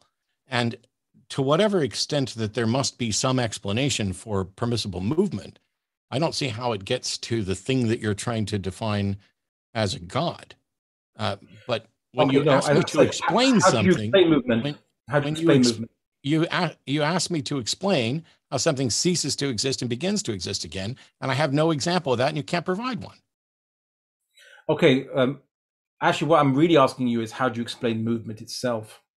I don't know enough to explain movement. But the fact that I don't have an explanation for movement, other than it seems to happen all the time, and that change is the one constant, it doesn't tell us anything at all about whether or not there's a God. I'm not a physicist. Well, I'm not an expert in temporal mechanics. I'm not an expert in causation or movement. But I can tell you that, your notion that the only explanation is that there must be a sustainer and that this sustainer carries these particular characteristics, I just don't see that you've made the case that the thing that is the best explanation for why there can be movement is a necessary, external, independent, powerful agent who through their will chooses to allow movement or make movement possible. The notion, the Zeno's paradox with the arrow is defeated because the arrow has length. The notion that you'd have to walk half the distance ignores the fact that my first step covers way more than half of the distance, especially on an infinite regress that way. And so when we see this, I think that when you're sitting here saying, what is the explanation for why is there movement? I don't even know that we've defined the term well enough to say that we could have an explanation, but I don't know how you conclude that the only or best explanation is that there's a being for whom we don't have any direct evidence for, who exists outside of space-time, our local presentation of space-time. Would you like to hear how it is necessitated? Sorry. Would you like to hear how it's necessitated? Because we got about 5 minutes left, just to let you guys know. That's fine. So movement is basically displacement from one position to another position. So there are two ways to get from except that we're not necessarily talking about discrete positions. Oh, I didn't say that. I was actually about to go into the two possibilities. Either between any 2 points, there is an infinite number of continuous points between any 2 points, or there's a finite number of extended blocks, or let's say lengths, which are discrete. So let's go with the first option, see where that takes us. The first option is that between any 2 points, there's an infinite amount of points, and then Zeno's paradox would apply, which is to get from A to B, you'd have to cross an infinite number of points, which infinity doesn't exhaust, doesn't end. And so therefore you have to cross an unending amount of points. You have to end an unending amount of points to get to your destination, which is the problem, which Zeno's paradox highlighted. That then leaves the only other possibility, which is that between any 2 points, there's a finite amount of extended extensions in space, which are basically of discrete, or let's say, pixels, if you'd like to use that term. And then the question is, of course, okay, but then how does something get from one pixel to the other pixel? Because it can't just walk over to the next pixel, because there's an infinite amount of points between any 2 pixels. And so it would have to be, well, it have to cease existing on this pixel and start appearing in the other pixel is the only explanation. But then where does it go? Right. So if it maybe you could say maybe it goes, there's a special, let's say, loop or tube that connects each pixel together between these 2 pixels. And say that's great, but then how does it move in the tube? Does the tube have an infinite number of points to get it from one part of the tube to the other part of the tube, and then and the problem just goes on and on forever? Whereas there is an explanation that's left after you discount all these contradictions. The only explanation is that, well, something that exists at one point in the universe and then suddenly exists in the next instant of time, in Planck time, maybe, let's say, in the next instant, is because it was removed from one position and replaced in a different position by the very thing that sustains the entire universe, which would be external to the universe, because the universe itself is not sufficient. By this demonstration, it just simply shows the universe is not sufficient to produce movement, is my argument. Because if you say it does, it produces contradictions, unavoidable contradictions. It doesn't actually, because I'm not aware of anything that is a space point. What size is a space pixel? Maybe Planck length, who knows, or smaller. Well, I mean, you've come up with Planck time as a potential thing, but how small is small? How do you know that there is a point at all? Because it seems to me that when you talk about something moving from one point to another, yes, at T0, we can say that it is here, although our assessment of its location is at best an approximation. And at T1, it is in some other position. But to whatever degree we're able to narrow that down for our investigation, it exists at every single one of those points and at every single one of those times. There'd be a one-to-one match. So this notion that you can come up with an analogy that there's space pixels and that therefore that means something disappeared from this pixel and moved to this one, it just means you've come up with a bad analogy. Well, no, because your argument would only be valid if all these pixels were independent of each other and disconnected and in their own separate universes. But there is actually movement between these pixels. There's connection between them. And if there is so, then the issue is, how are they connected if there are, by extension, infinite number of points between any 2 points in extension? So first of all, when you say my argument would only be valid, I think you mean sound. But if pixels were independent and disconnected, but that's what you're valid and sound. I meant that's what you okay. They're two different things. One goes to structure, one goes to content. If you're saying valid and sound, all you need to do is say valid. So I'll leave it to somebody else to come up to show how the structure of the response that I made was invalid and fallacious rather than merely unsound. But when you say that the pixels aren't connected together or aren't discrete, that is the analogy. That is the analogy that you made, that there are discrete points that it's moving to. And I don't accept that that is an actual accurate description of space-time. We've got to move into the Q&A shortly here. Yeah, you're free to accept that, but even though that's currently the best theory of physics, physicists, I'm not really going to argue just on the basis of physicists. You're saying the best current model of physicist is that there are space points, discrete pixels. Well, yeah, Planck lengths and Planck time, because that's the current smallest that we can assess. That doesn't mean that space is made up of pixels. Produced by the equations of quantum mechanics, and the constants. But that's not even my argument. My argument is not that the physicists believe it. My simple point is that it's the only possibility that can resolve or prevent contradictions. But the real argument I've been making all along actually is, again, the past can't be infinite. We can't have infinity in the past. And even if you were to say that the universe is divisible up to a certain point and no longer divisible any further, because we can't divide it, the issue is this: anything that is divisible, that has length, or let's say size of any kind, is always a form of something. It's a size of something, right? A square doesn't exist. It's really just produced by the thing inside the square ending at those sides and making it into a square. But the square, the boundaries of the square don't actually exist. So if you're saying that the smallest thing in the universe has a shape, great, no problem. But here's the problem: shape of what? Form of what? A universe that only has forms has no substance. And as long as you argue that all that exists could only be things that only have size or shape or extension, then you have an inability to explain substance. Where does substance come into it? Where does substance come from? There has to be a first subsister that sustains the first unit of fundamental substance, and then upon which extension depends. Otherwise, you can't. There is no other possibility to explain it other than that produces contradictions. I can give you about a minute or so, Matt, if you would like to have the last word before we go into the Q&A. We've got a little bit left, but then we have to go into the Q&A pretty quick. It seems that the criticism is that I'm unable to offer an explanation for substance, and he thinks he can. So cool. Let's go on.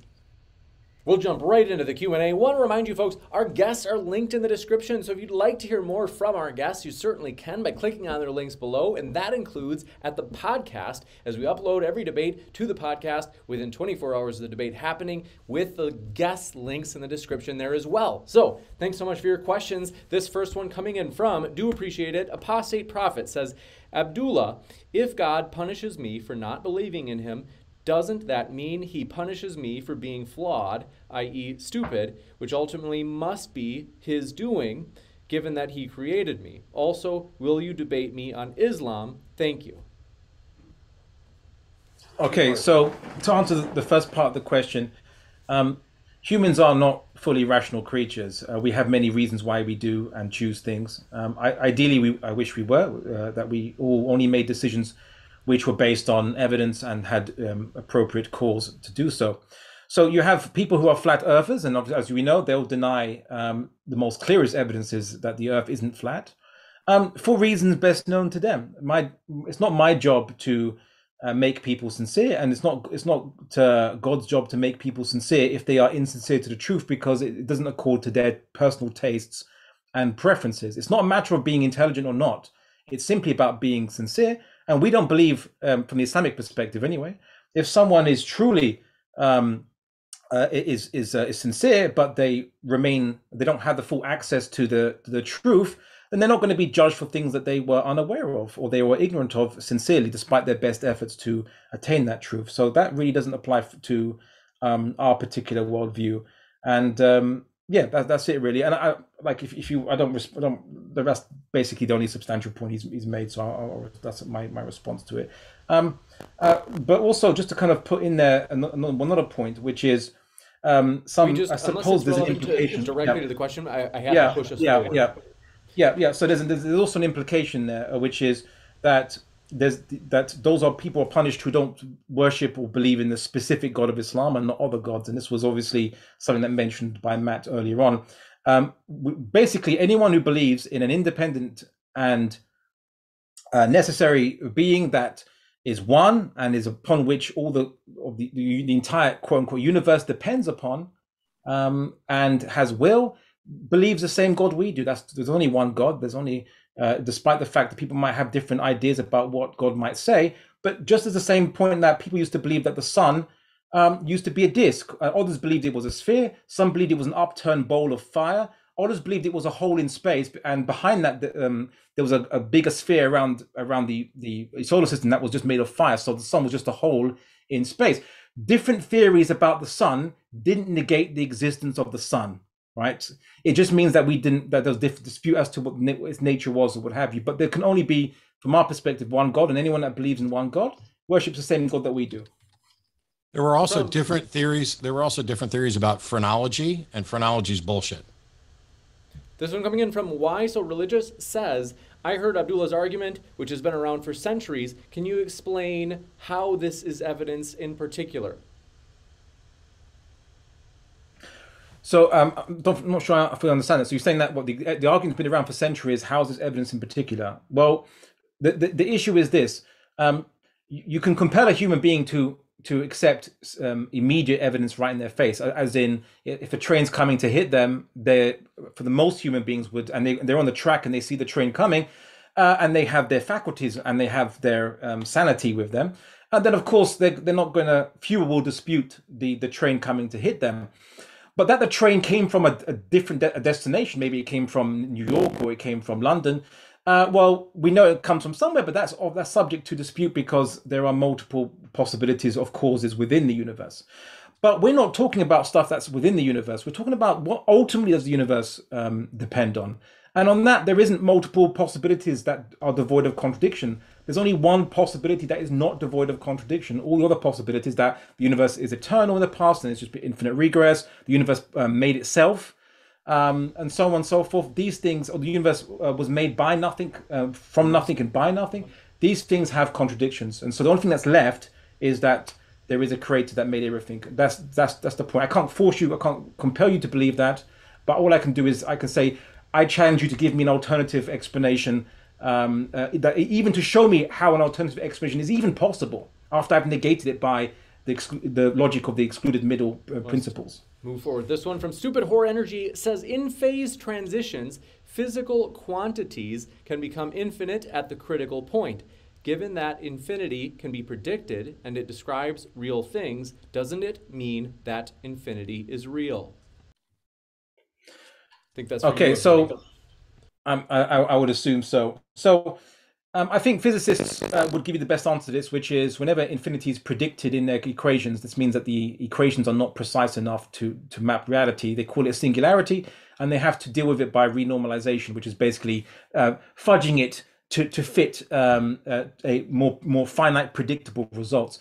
Did you know that a prediction of infinity is how we discovered the quantum world in the first place? When it showed us that energy isn't continuous but discrete, and if you use continuous energy as an assumption, it produces in a particular experiment infinite amounts of ultraviolet radiation, which clearly didn't occur in that experiment, but a finite amount of radiation came out, and they realized that their equations were wrong. So see me or speak to a physicist about equations that predict infinity. I'm sure they'd explain it better than I could. This one coming in from Gemul79 for you, Matt. Said, Matt mentioned testimony as bad evidence. Isn't standpoint epistemology just testimony evidence? Is standpoint epistemology a good base for an ideology? That's for me. I think so. Well, the comment that I made about testimony really doesn't come into it because that was made in my opening remark, and Abdullah didn't argue from testimony. And I don't know enough about standpoint epistemology to address the rest of it. So I'll have to punt and maybe hit me up in an email and I can look into it some more. You got it. And Lellers, thanks for your question, said, Abdullah, how does your hypothesis hold up against the Gnostic idea of Yahweh as a, I don't know if I'm saying this word right, demiurge? Could the creator God not also have been created by an even higher being? How can we tell which is the case? Okay, so when I said that there's a first cause, I didn't say how far back this first cause created the universe. I didn't say how old the universe was or the observed universe was. I don't need to explain the distance. I can simply show that we've arrived at this point in time, and so there was a beginning point. I don't know how long ago that beginning point was, but for it to be a beginning to have a first cause in the first place to prevent infinite regress, it must be that the first cause, there was nothing prior to the first cause.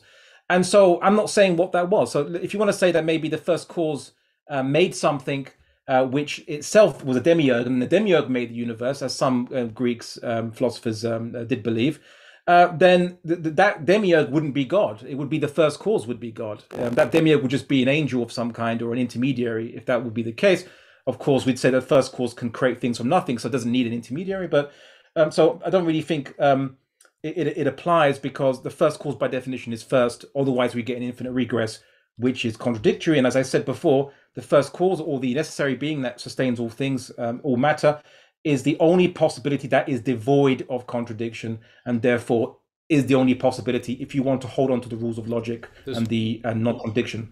This one coming in from Brandon Hansen says, James, you should hold donation streams or fundraisers to get John Lennox to debate on the channel. He's, in my opinion, one of the best debaters on the existence of the Christian God. I'd gladly donate this and more to see this happen. Thanks for letting us know that, Brandon. And it would be awesome to have Dr. Lennox on. Lellers says, also, hello, James.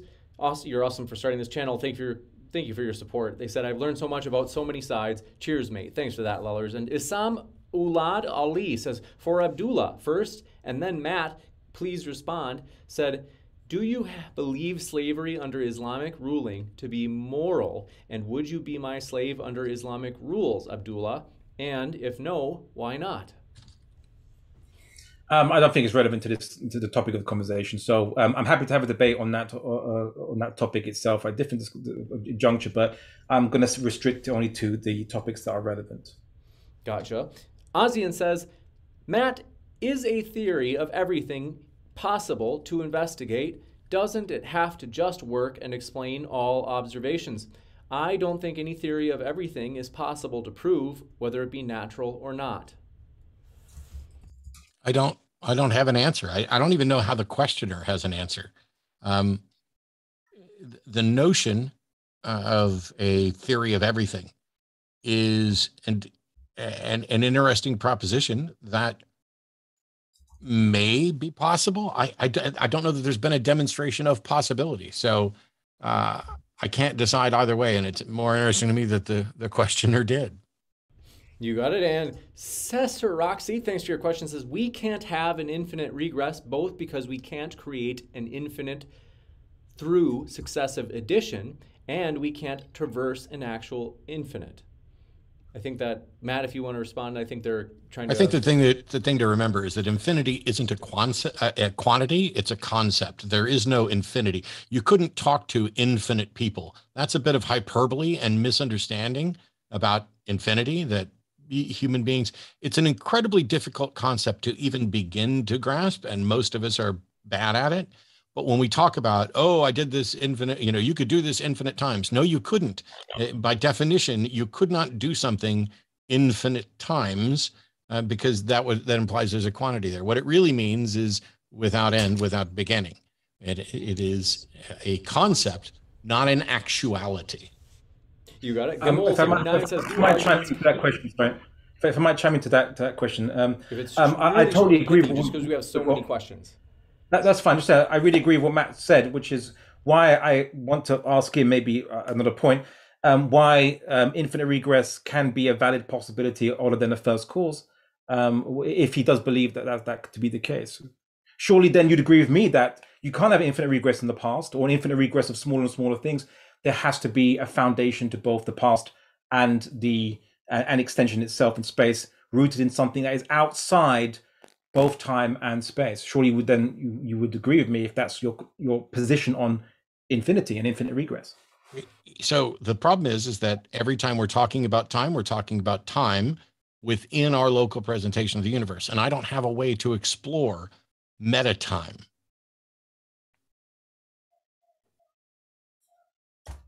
Okay. This one coming in from, do appreciate your question. Gamol79 says, do arguments count as evidence? I would say they have to, if and only if all possibilities can be exhaustively presented by bivalent points, like is something infinite or finite, is something dependent or infinite or independent, and if you can negate all the possibilities by the principle of contradiction, so you remove the ones which produce self-contradiction, and you're left with only one answer, then that's when argument becomes definitive evidence. In fact, I would say that the argument that demonstrates God is the only possible explanation behind the universe and everything that exists is actually one of the few arguments we can make with absolute certainty. All other arguments inside the universe are always going to be subject to uncertainty. Yeah, I'm simply saying that. I'm just simply saying that I think Matt makes the assumption that just because inside of extended space and time there are multiple processes that act as immediate causes, he feels that means that outside the space universe must be the same. Whereas I'm saying no, outside the universe, or ultimately speaking, there has to be only one. There only has to be one cause. How that has to do with the question, just because we have so many questions. So on the question itself, no, arguments aren't evidence. They're assessments of evidence. They're constructions that take evidence and get to a conclusion. So they're not evidence, but they're the only way evidence winds up having value.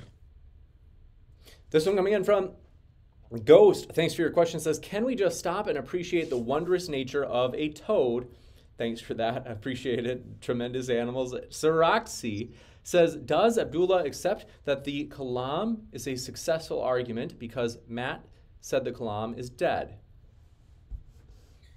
I'd say that the Kalam looks at one particular aspect of reality, and so by itself is insufficient to demonstrate the existence of God. It needs other parts added, other observations of the universe and other further investigations using bivalent principles, looking at whether something is this or this, and then so it needs further stuff added to it in order to be a complete argument.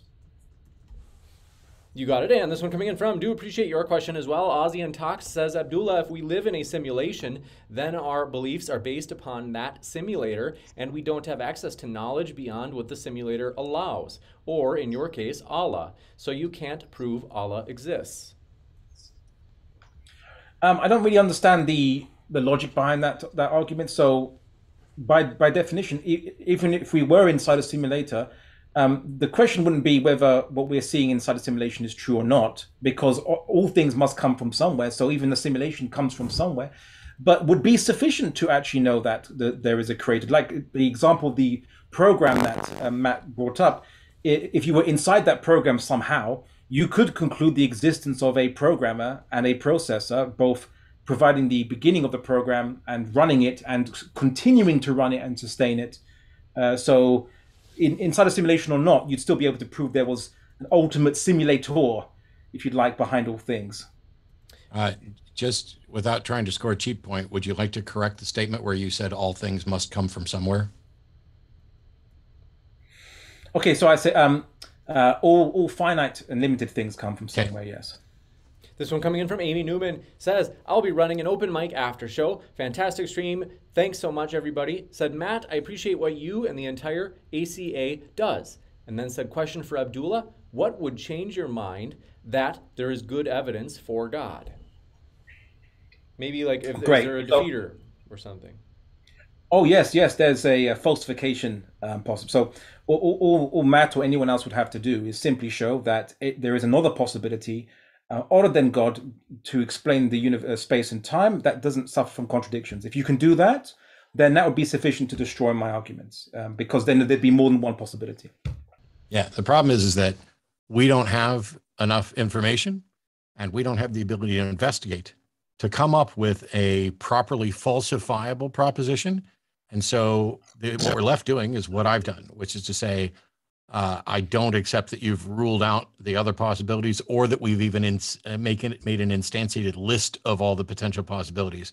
The facts about what could explain why there's something rather than nothing, which could also just be nothing is impossible, aren't the sort of thing that we can investigate. And so to say that the one thing will change your mind is something that can't be produced. It reminds me of a time I was debating the resurrection, and somebody said that they'd be convinced that Jesus wasn't resurrected just as soon as we produced a body.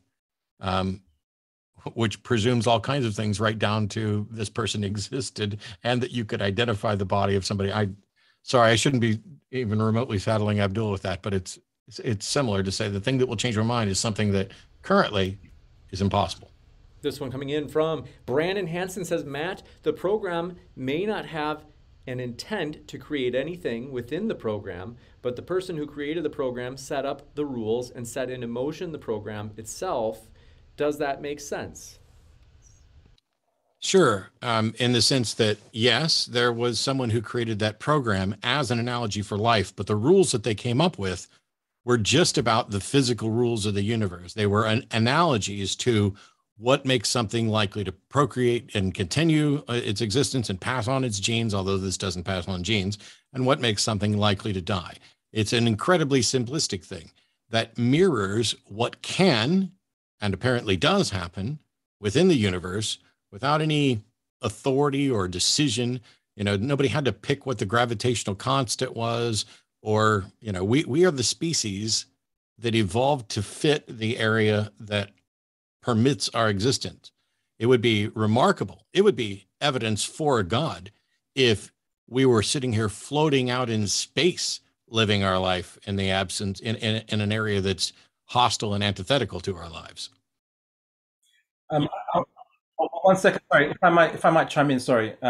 So the problem, the issue with it being in a program and seeing it has particular rules, and that might have come from previous simpler rules and simpler rules, is the rules were determined by something else, and that was determined by something else and something else and something else. And so the reason why I thought that programming analogy was a great argument for my position was simply that you can't have an infinite chain of determinism. So certain rules are determined by other rules, by other rules, by other rules, by other rules, going back forever till now. Then we never get to now. There has to be an ultimate determiner, an ultimate programmer to start the simple rules that end up in the more complex rules down the line. So that's why I thought that example was a great point as an analogy to use from my own side, my own position. Except that applies to prescriptive rules, not descriptive rules. The speed of light isn't something that you're going to get a ticket for. It describes how life works. And to propose that how light works has an author is a claim that is extraordinary and needs actual evidence in support of it. This one coming in from Old Two. I want to give Matt the last word on that one, just because it was a question for him. Old Two Eyes himself says, why, given that the universe needs a cause, why doesn't God need a cause, Abdullah? Okay, well, there's two simple points for that. One is if the God was a being that depended on extension, or depended on a prior infinite number of moments of time, or what have you in the past, then the issue would be that the creator would be insufficient to explain itself and would require prior cause to himself. But because the creator is not finite or limited, doesn't depend on substance for its extension, because it's not extended, it doesn't depend on extension in the first place. It simply doesn't have the deficiencies that the two fundamental fundamental observations of the universe does. So, and of course, the second reason why the creator doesn't have a creator of itself is because I'm calling the creator the first cause. There has to be a first cause to prevent an infinite regress.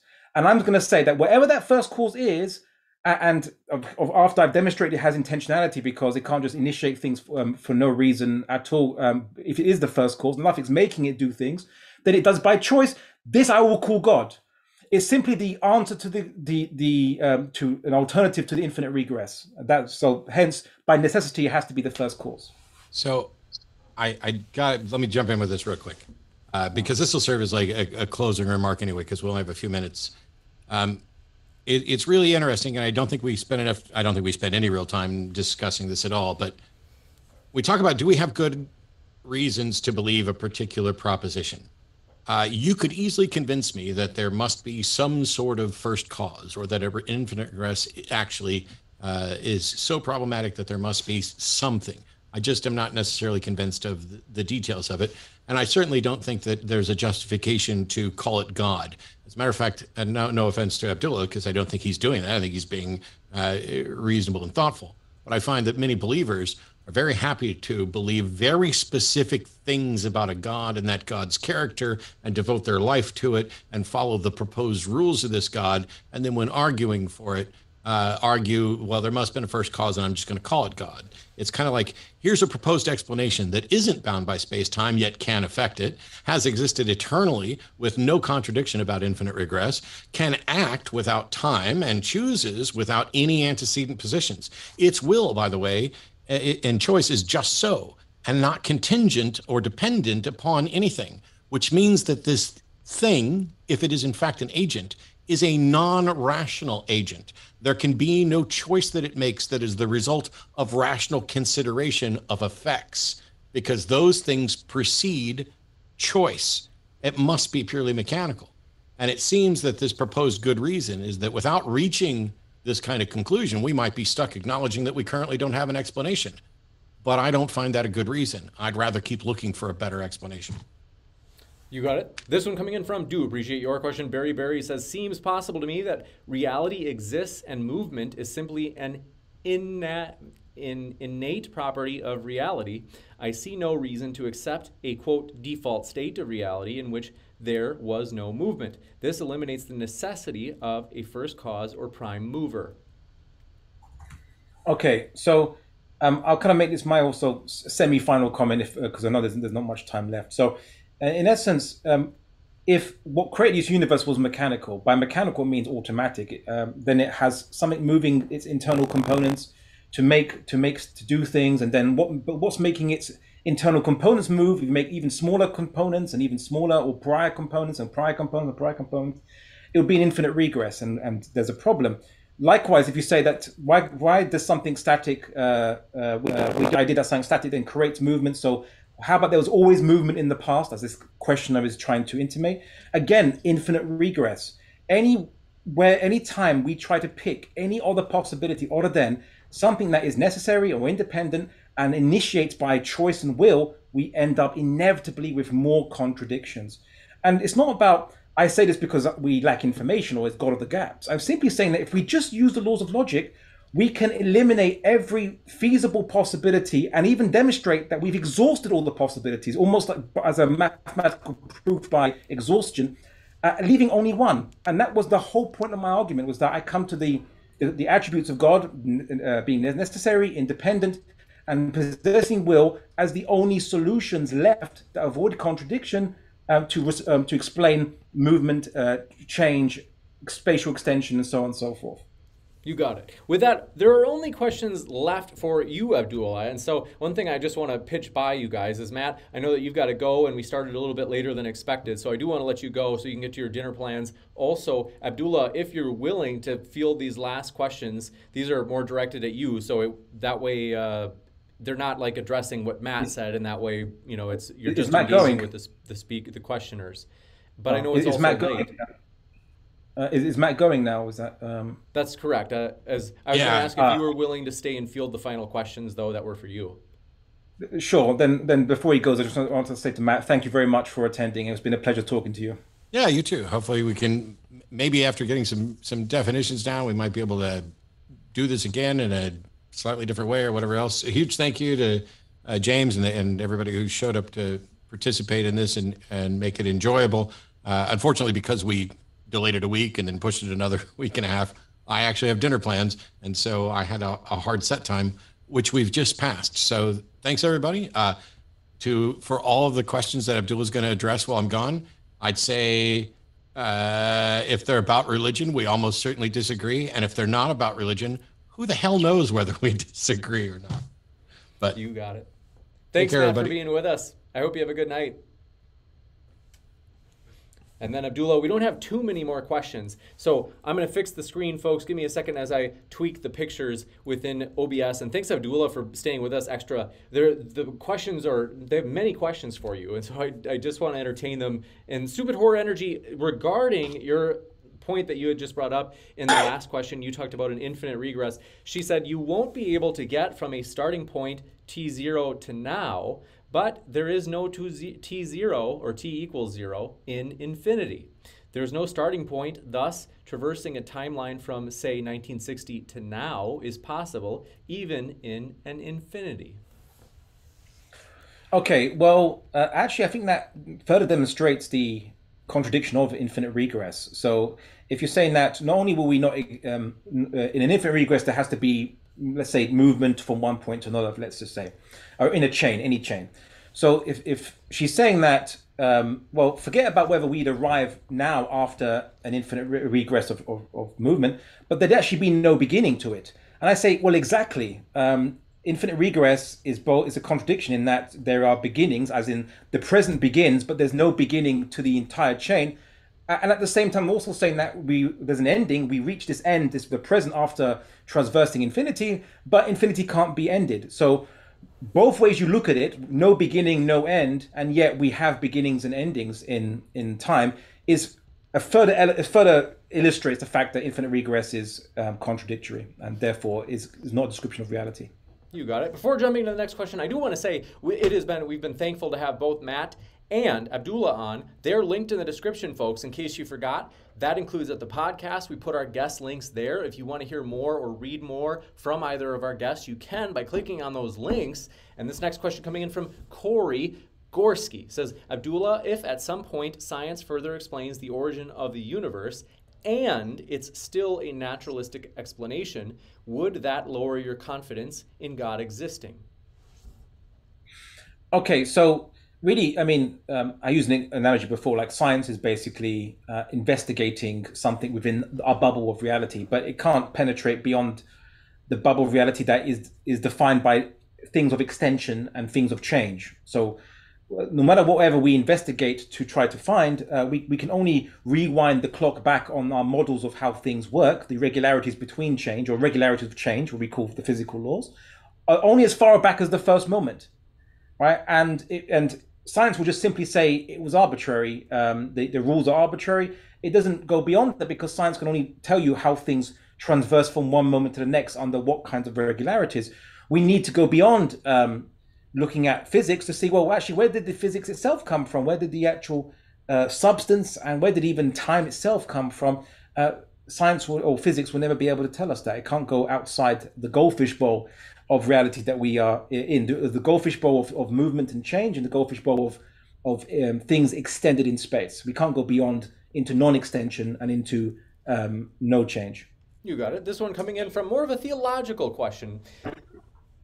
This one is Mr. Monster saying, double return debut for Matt and James, and also first time appearance for Abdullah. Really fun one. Said, glad to have you here, and said, very insightful debate. And then they raised this theological objection. They said, God cannot be all loving if God punishes skepticism with eternal hellfire, though, Abdullah. Okay, so that's a few assumptions in there. One, who says that God is all loving? All loving implies that he can only love, whereas that's not. We describe God as the loving. In the Quran, God is described as the loving, or describes himself as the loving. So he can also be the punishing for those people who are insincere, who act with criminal intent, who put their own desires above the creator of the universe, and are ultimately insincere. And it's not skepticism, because skepticism can be for multiple reasons. It could be legitimate, and it could also be illegitimate. And humans are irrational, so there's going to be a lot of illegitimate reasons why people engage in skepticism, and those are the people that should repraise their attitude to life and the truth itself. Otherwise, there will be consequences of being insincere and ungrateful to the sustainer of your very existence. You got it. Thank you very much. Ozzy and Talk says, how did God talk to humans or angels without there being time? How could men go on journeys to heaven without time existing? And is heaven outside of time, or is it eternal? So we'll let you have a chance at those three questions before I go to the fourth one. Okay, so heaven would undergo change. There would be change moving forward, but people think that just because something might persist, it somehow is infinite in forward time. When even at any one moment, if you would stop the proverbial clock in heaven, only a finite amount of time has ever passed. And any moment you want to think about it in heaven itself, or let's say in paradise, this would be a more specific term we'd use in the Quran.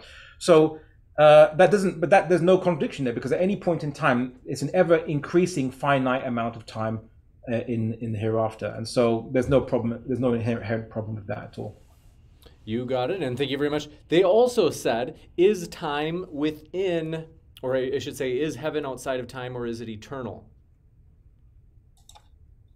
I think I already answered that, which is it's not outside of time, but it can still be eternal going forward, because going forward, it's just ever increasing amounts of finite time. Gotcha. It's not infinite. Sorry about that. Infinite in one moment. Yeah. They said, is an infinite future possible? Okay, I've already answered that. So I think the best way to put it is a persisting future, an eternally persisting future.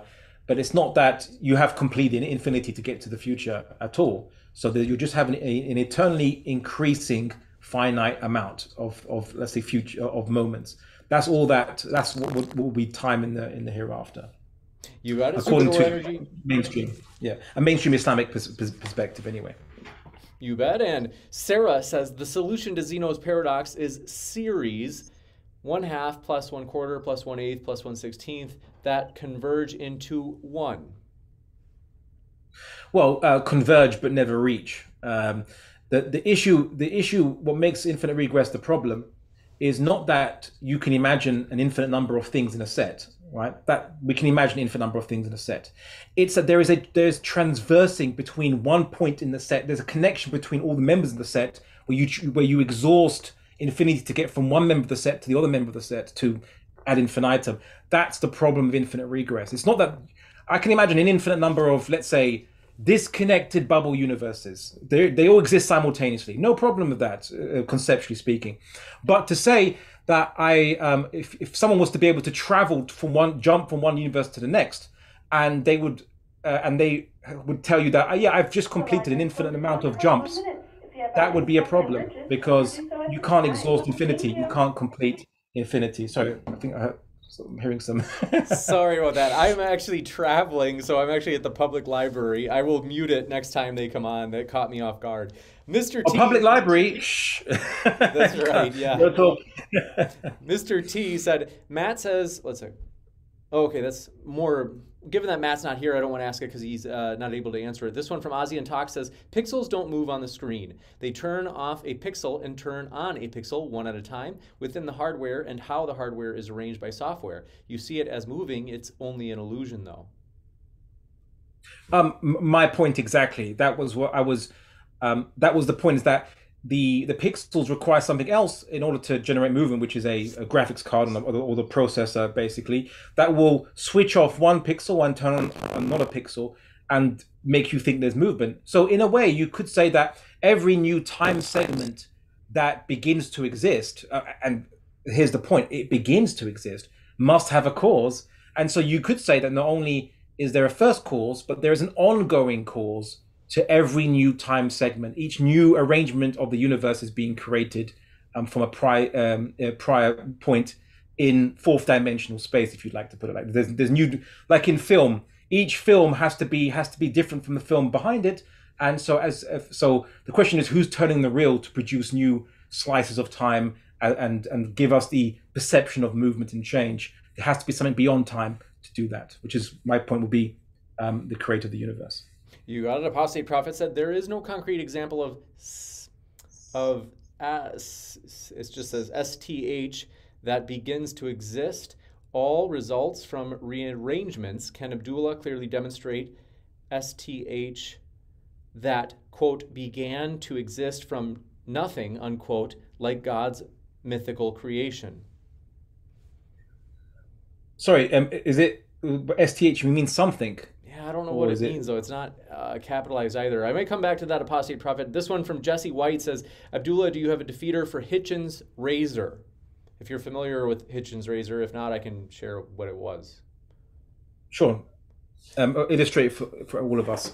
If I remember right, I think it was that if God is the foundation for ethics, then is there something that only, for example, a Muslim, if Allah is the foundation for ethics, what ethical behavior is it that only only a Muslim could do and that others could not do? Which I think Hitchens assumed that in order for God to be the foundation for ethics, that would have to be the case, that there would be something that only Muslims could do that atheists, for example, could not do in terms of as a moral behavior.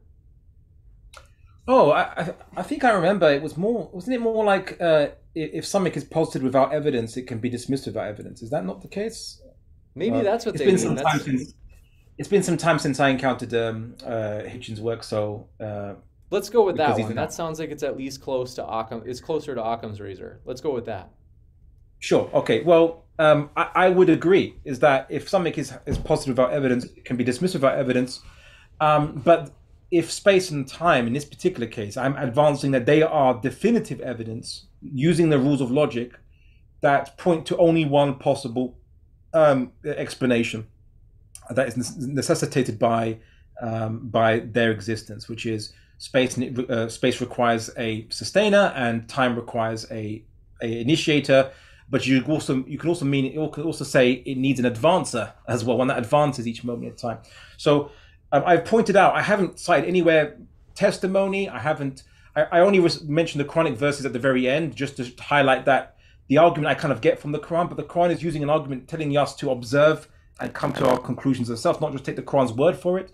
So we're using evidence now. And now the question is, how is this evidence going to be engaged by those who might wish to maintain a naturalistic worldview in spite of the insufficiency of their worldview to explain the observable?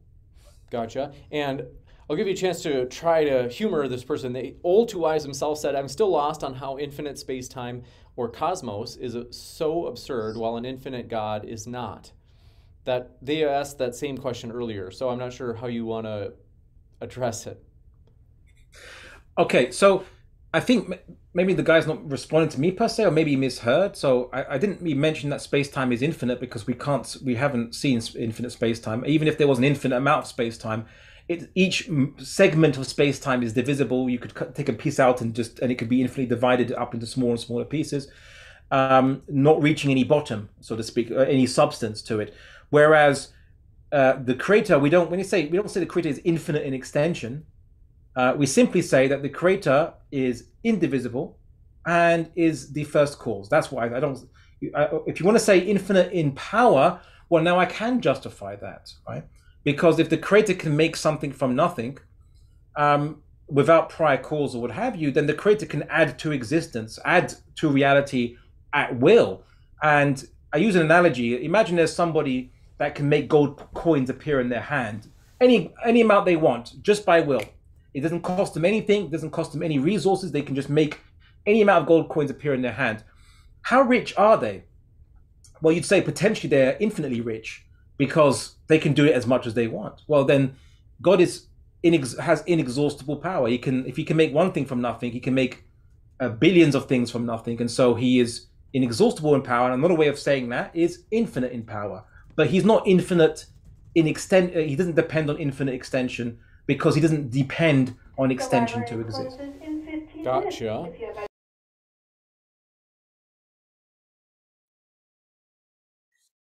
Next up, thank you very much for your question. This one, Apostate Prophet said their question was meant to mean STH is something. So there is no concrete example of something that begins to exist, and then said all results from rearrangements. Can Abdullah clearly demonstrate that something that, quote, began to exist from nothing, like God's mythical creation? Okay, so that's exactly what I actually addressed in my opening presentation. I said that the first thing that exists can't be arrangement, because arrangement, so let's say, what was the first cause? Is the first cause arrangement? You can't have an infinite regress of causes going back, so there has to be a first cause. Is the first cause arrangement, or is the first cause something indivisible that initiates extension in the first place? So I said, well, let's humor if the first cause is itself arrangement. Arrangement of what? Right? It would be whatever it was made out of is causing the first movement or the first. But if whatever it's made out of is made out of more arrangements, then those things again will be made out of more arrangements and more arrangements and more arrangements, or extensions, so to speak. And therefore, they can't be the first cause of anything. In a way, you could say a form doesn't move, but the things inside the form is the one that's doing the moving. So then the first mover or the first cause has to be something that precedes arrangement or extension. because anything that has extension doesn't move by itself. So the only thing that can begin the movement, you could say, or begin change, is something that doesn't have extension. But then, where would it move if it's not in extension, right? Where would it move? So the first thing that has to be done to make change is that extension must be created by an indivisible thing that itself is not an arrangement. So arrangement must be created by non-arrangement is the first thing that happens. And therefore that means that the first cause itself is not an arrangement, but is itself the cause of arrangements. It is the arranger and not an arrangement itself. So that was my argument I presented in my presentation, and I think that addresses the question. You got it. And last one. Thanks for your patience. You've been a good sport staying for us for these extra questions. Why So Religious says, Surah 2:106 of the Quran says, if it was not from your Lord, you would find it much contradiction. Then says, if I bring one, you say that's not many. I bring 100, you say not many. They say this is moving the goalpost fallacy. We'll give you a chance to respond to that if you'd like. So one of the many beautiful things about the Quran is that it gives us a falsification test, which it says that if the Quran itself does not come from the Creator, it would have contradictions in it. Because anything other than the truth is going to have contradictions, which is also the basis of my entire argument today, which is anything other than God as an explanation has contradictions behind regarding explaining the space and time. So regardless of 100, what have you, if you simply bring one contradiction in a legitimate contradiction, and again, it has to be legitimate contradiction in the Quran, then that would invalidate it. That would be a falsification test. It would meet the falsification test of the Quran. So I don't need 100. You just bring me one legitimate contradiction, and that would be sufficient to meet the falsification test. You got it. Thank you very much, Abdullah. And want to say, seriously, thanks so much for staying with us for extra time to answer those questions. We really do appreciate you spending your time with us. Folks, you can find both Abdullah and Matt's links in the description, as mentioned. And one last thank you to you, Abdullah. I will be back in just a moment, folks, where I will give updates on upcoming debates. But one last thank you, Abdullah. For real, it's been a true pleasure to have you on. Thank you very much for inviting me, James. Really appreciate it. My pleasure. So I am going to just break the chat here, and I'll be back in just a moment, folks. And so thanks so much, everybody. Be back in just a moment.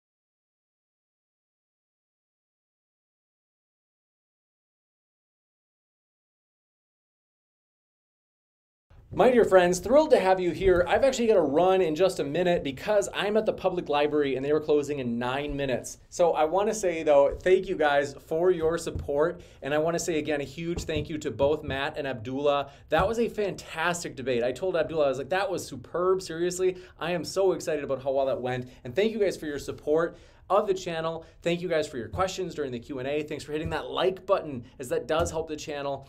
And also, hey, if you have recently been talking to somebody about a topic like this one, and you're like, yeah, I think they might like this debate, I would encourage you, what are you waiting for? You can actually send this very debate to them in a link. If you look down below, there's that share button. And so if you're like, hey, we're just talking about a topic that's kind of like this, and if you think that they also would enjoy hearing both sides on a particular issue, just like you have by listening to this debate, I would encourage you, click that share button, and you can share, whether it be via Facebook Messenger or Twitter, or you can just click, I always just use the link, and that way I can just copy and paste the link of this video, or the video that I'm watching, and then I can just share it, whether it be text message, Facebook Messenger, Twitter, Gab, whatever. And I want to encourage you, that's a great way, as a lot of people are like, hey, I really love hearing both sides of an issue, and so this is a great way to help get both sides out there. We are excited about the future. I want to share the vision. In case you haven't heard, Modern Day Debate is a neutral platform, and we are determined to provide a level playing field so that everybody can make their case on a neutral platform like Modern Day Debate. And we are absolutely determined to make that happen. That's our vision, and we are absolutely marching toward becoming YouTube's premier neutral debate platform. That's our goal, and we have big aspirations for the future. We are pushing ourselves to get better in new ways all the time, and we are just thankful for all of your guys' support. Thank you to the debaters again. Thank you guys. Like I said, I wish I could hang out with you and chat like we normally do, as I get to say hello to you in the old live chat as well. And I do want to say hello to you, but like I said, I do have to go because I do hate keeping the library here later than they need to be, as they want to go home. It's Saturday too. So thank you guys. I hope you have a great rest of your night. We are excited, as we mentioned, there is this debate coming up on Wednesday night. You don't want to miss it, or I should say Wednesday morning actually. Eastern time, it's going to be between apostate prophet and Reform Salafi on whether or not Muhammad was a true prophet. You don't want to miss that. Hit that subscribe button if you haven't already, as it's going to be a fun one. The library closes at 5 p.m. It is now 4:55. Okay, I've got to go. Checkout services are closing. The library will be open tomorrow afternoon at 1 p.m. Thank you and have a wonderful night. Thank you guys for your support. I love you guys. I got to run. I wish I could stay longer, but you guys, seriously, it's a blast, and I look forward to seeing you on Wednesday. It's going to be amazing. Look forward to seeing you. Keep sifting out the reasonable from the unreasonable, and we hope you feel welcome no matter what walk of life you are from, whether you be atheist, Muslim, Christian, you name it. We are glad you are here as we pursue the vision of providing a neutral platform so that everybody can make their case on a level playing field. Thanks, everybody, and we'll see you next time.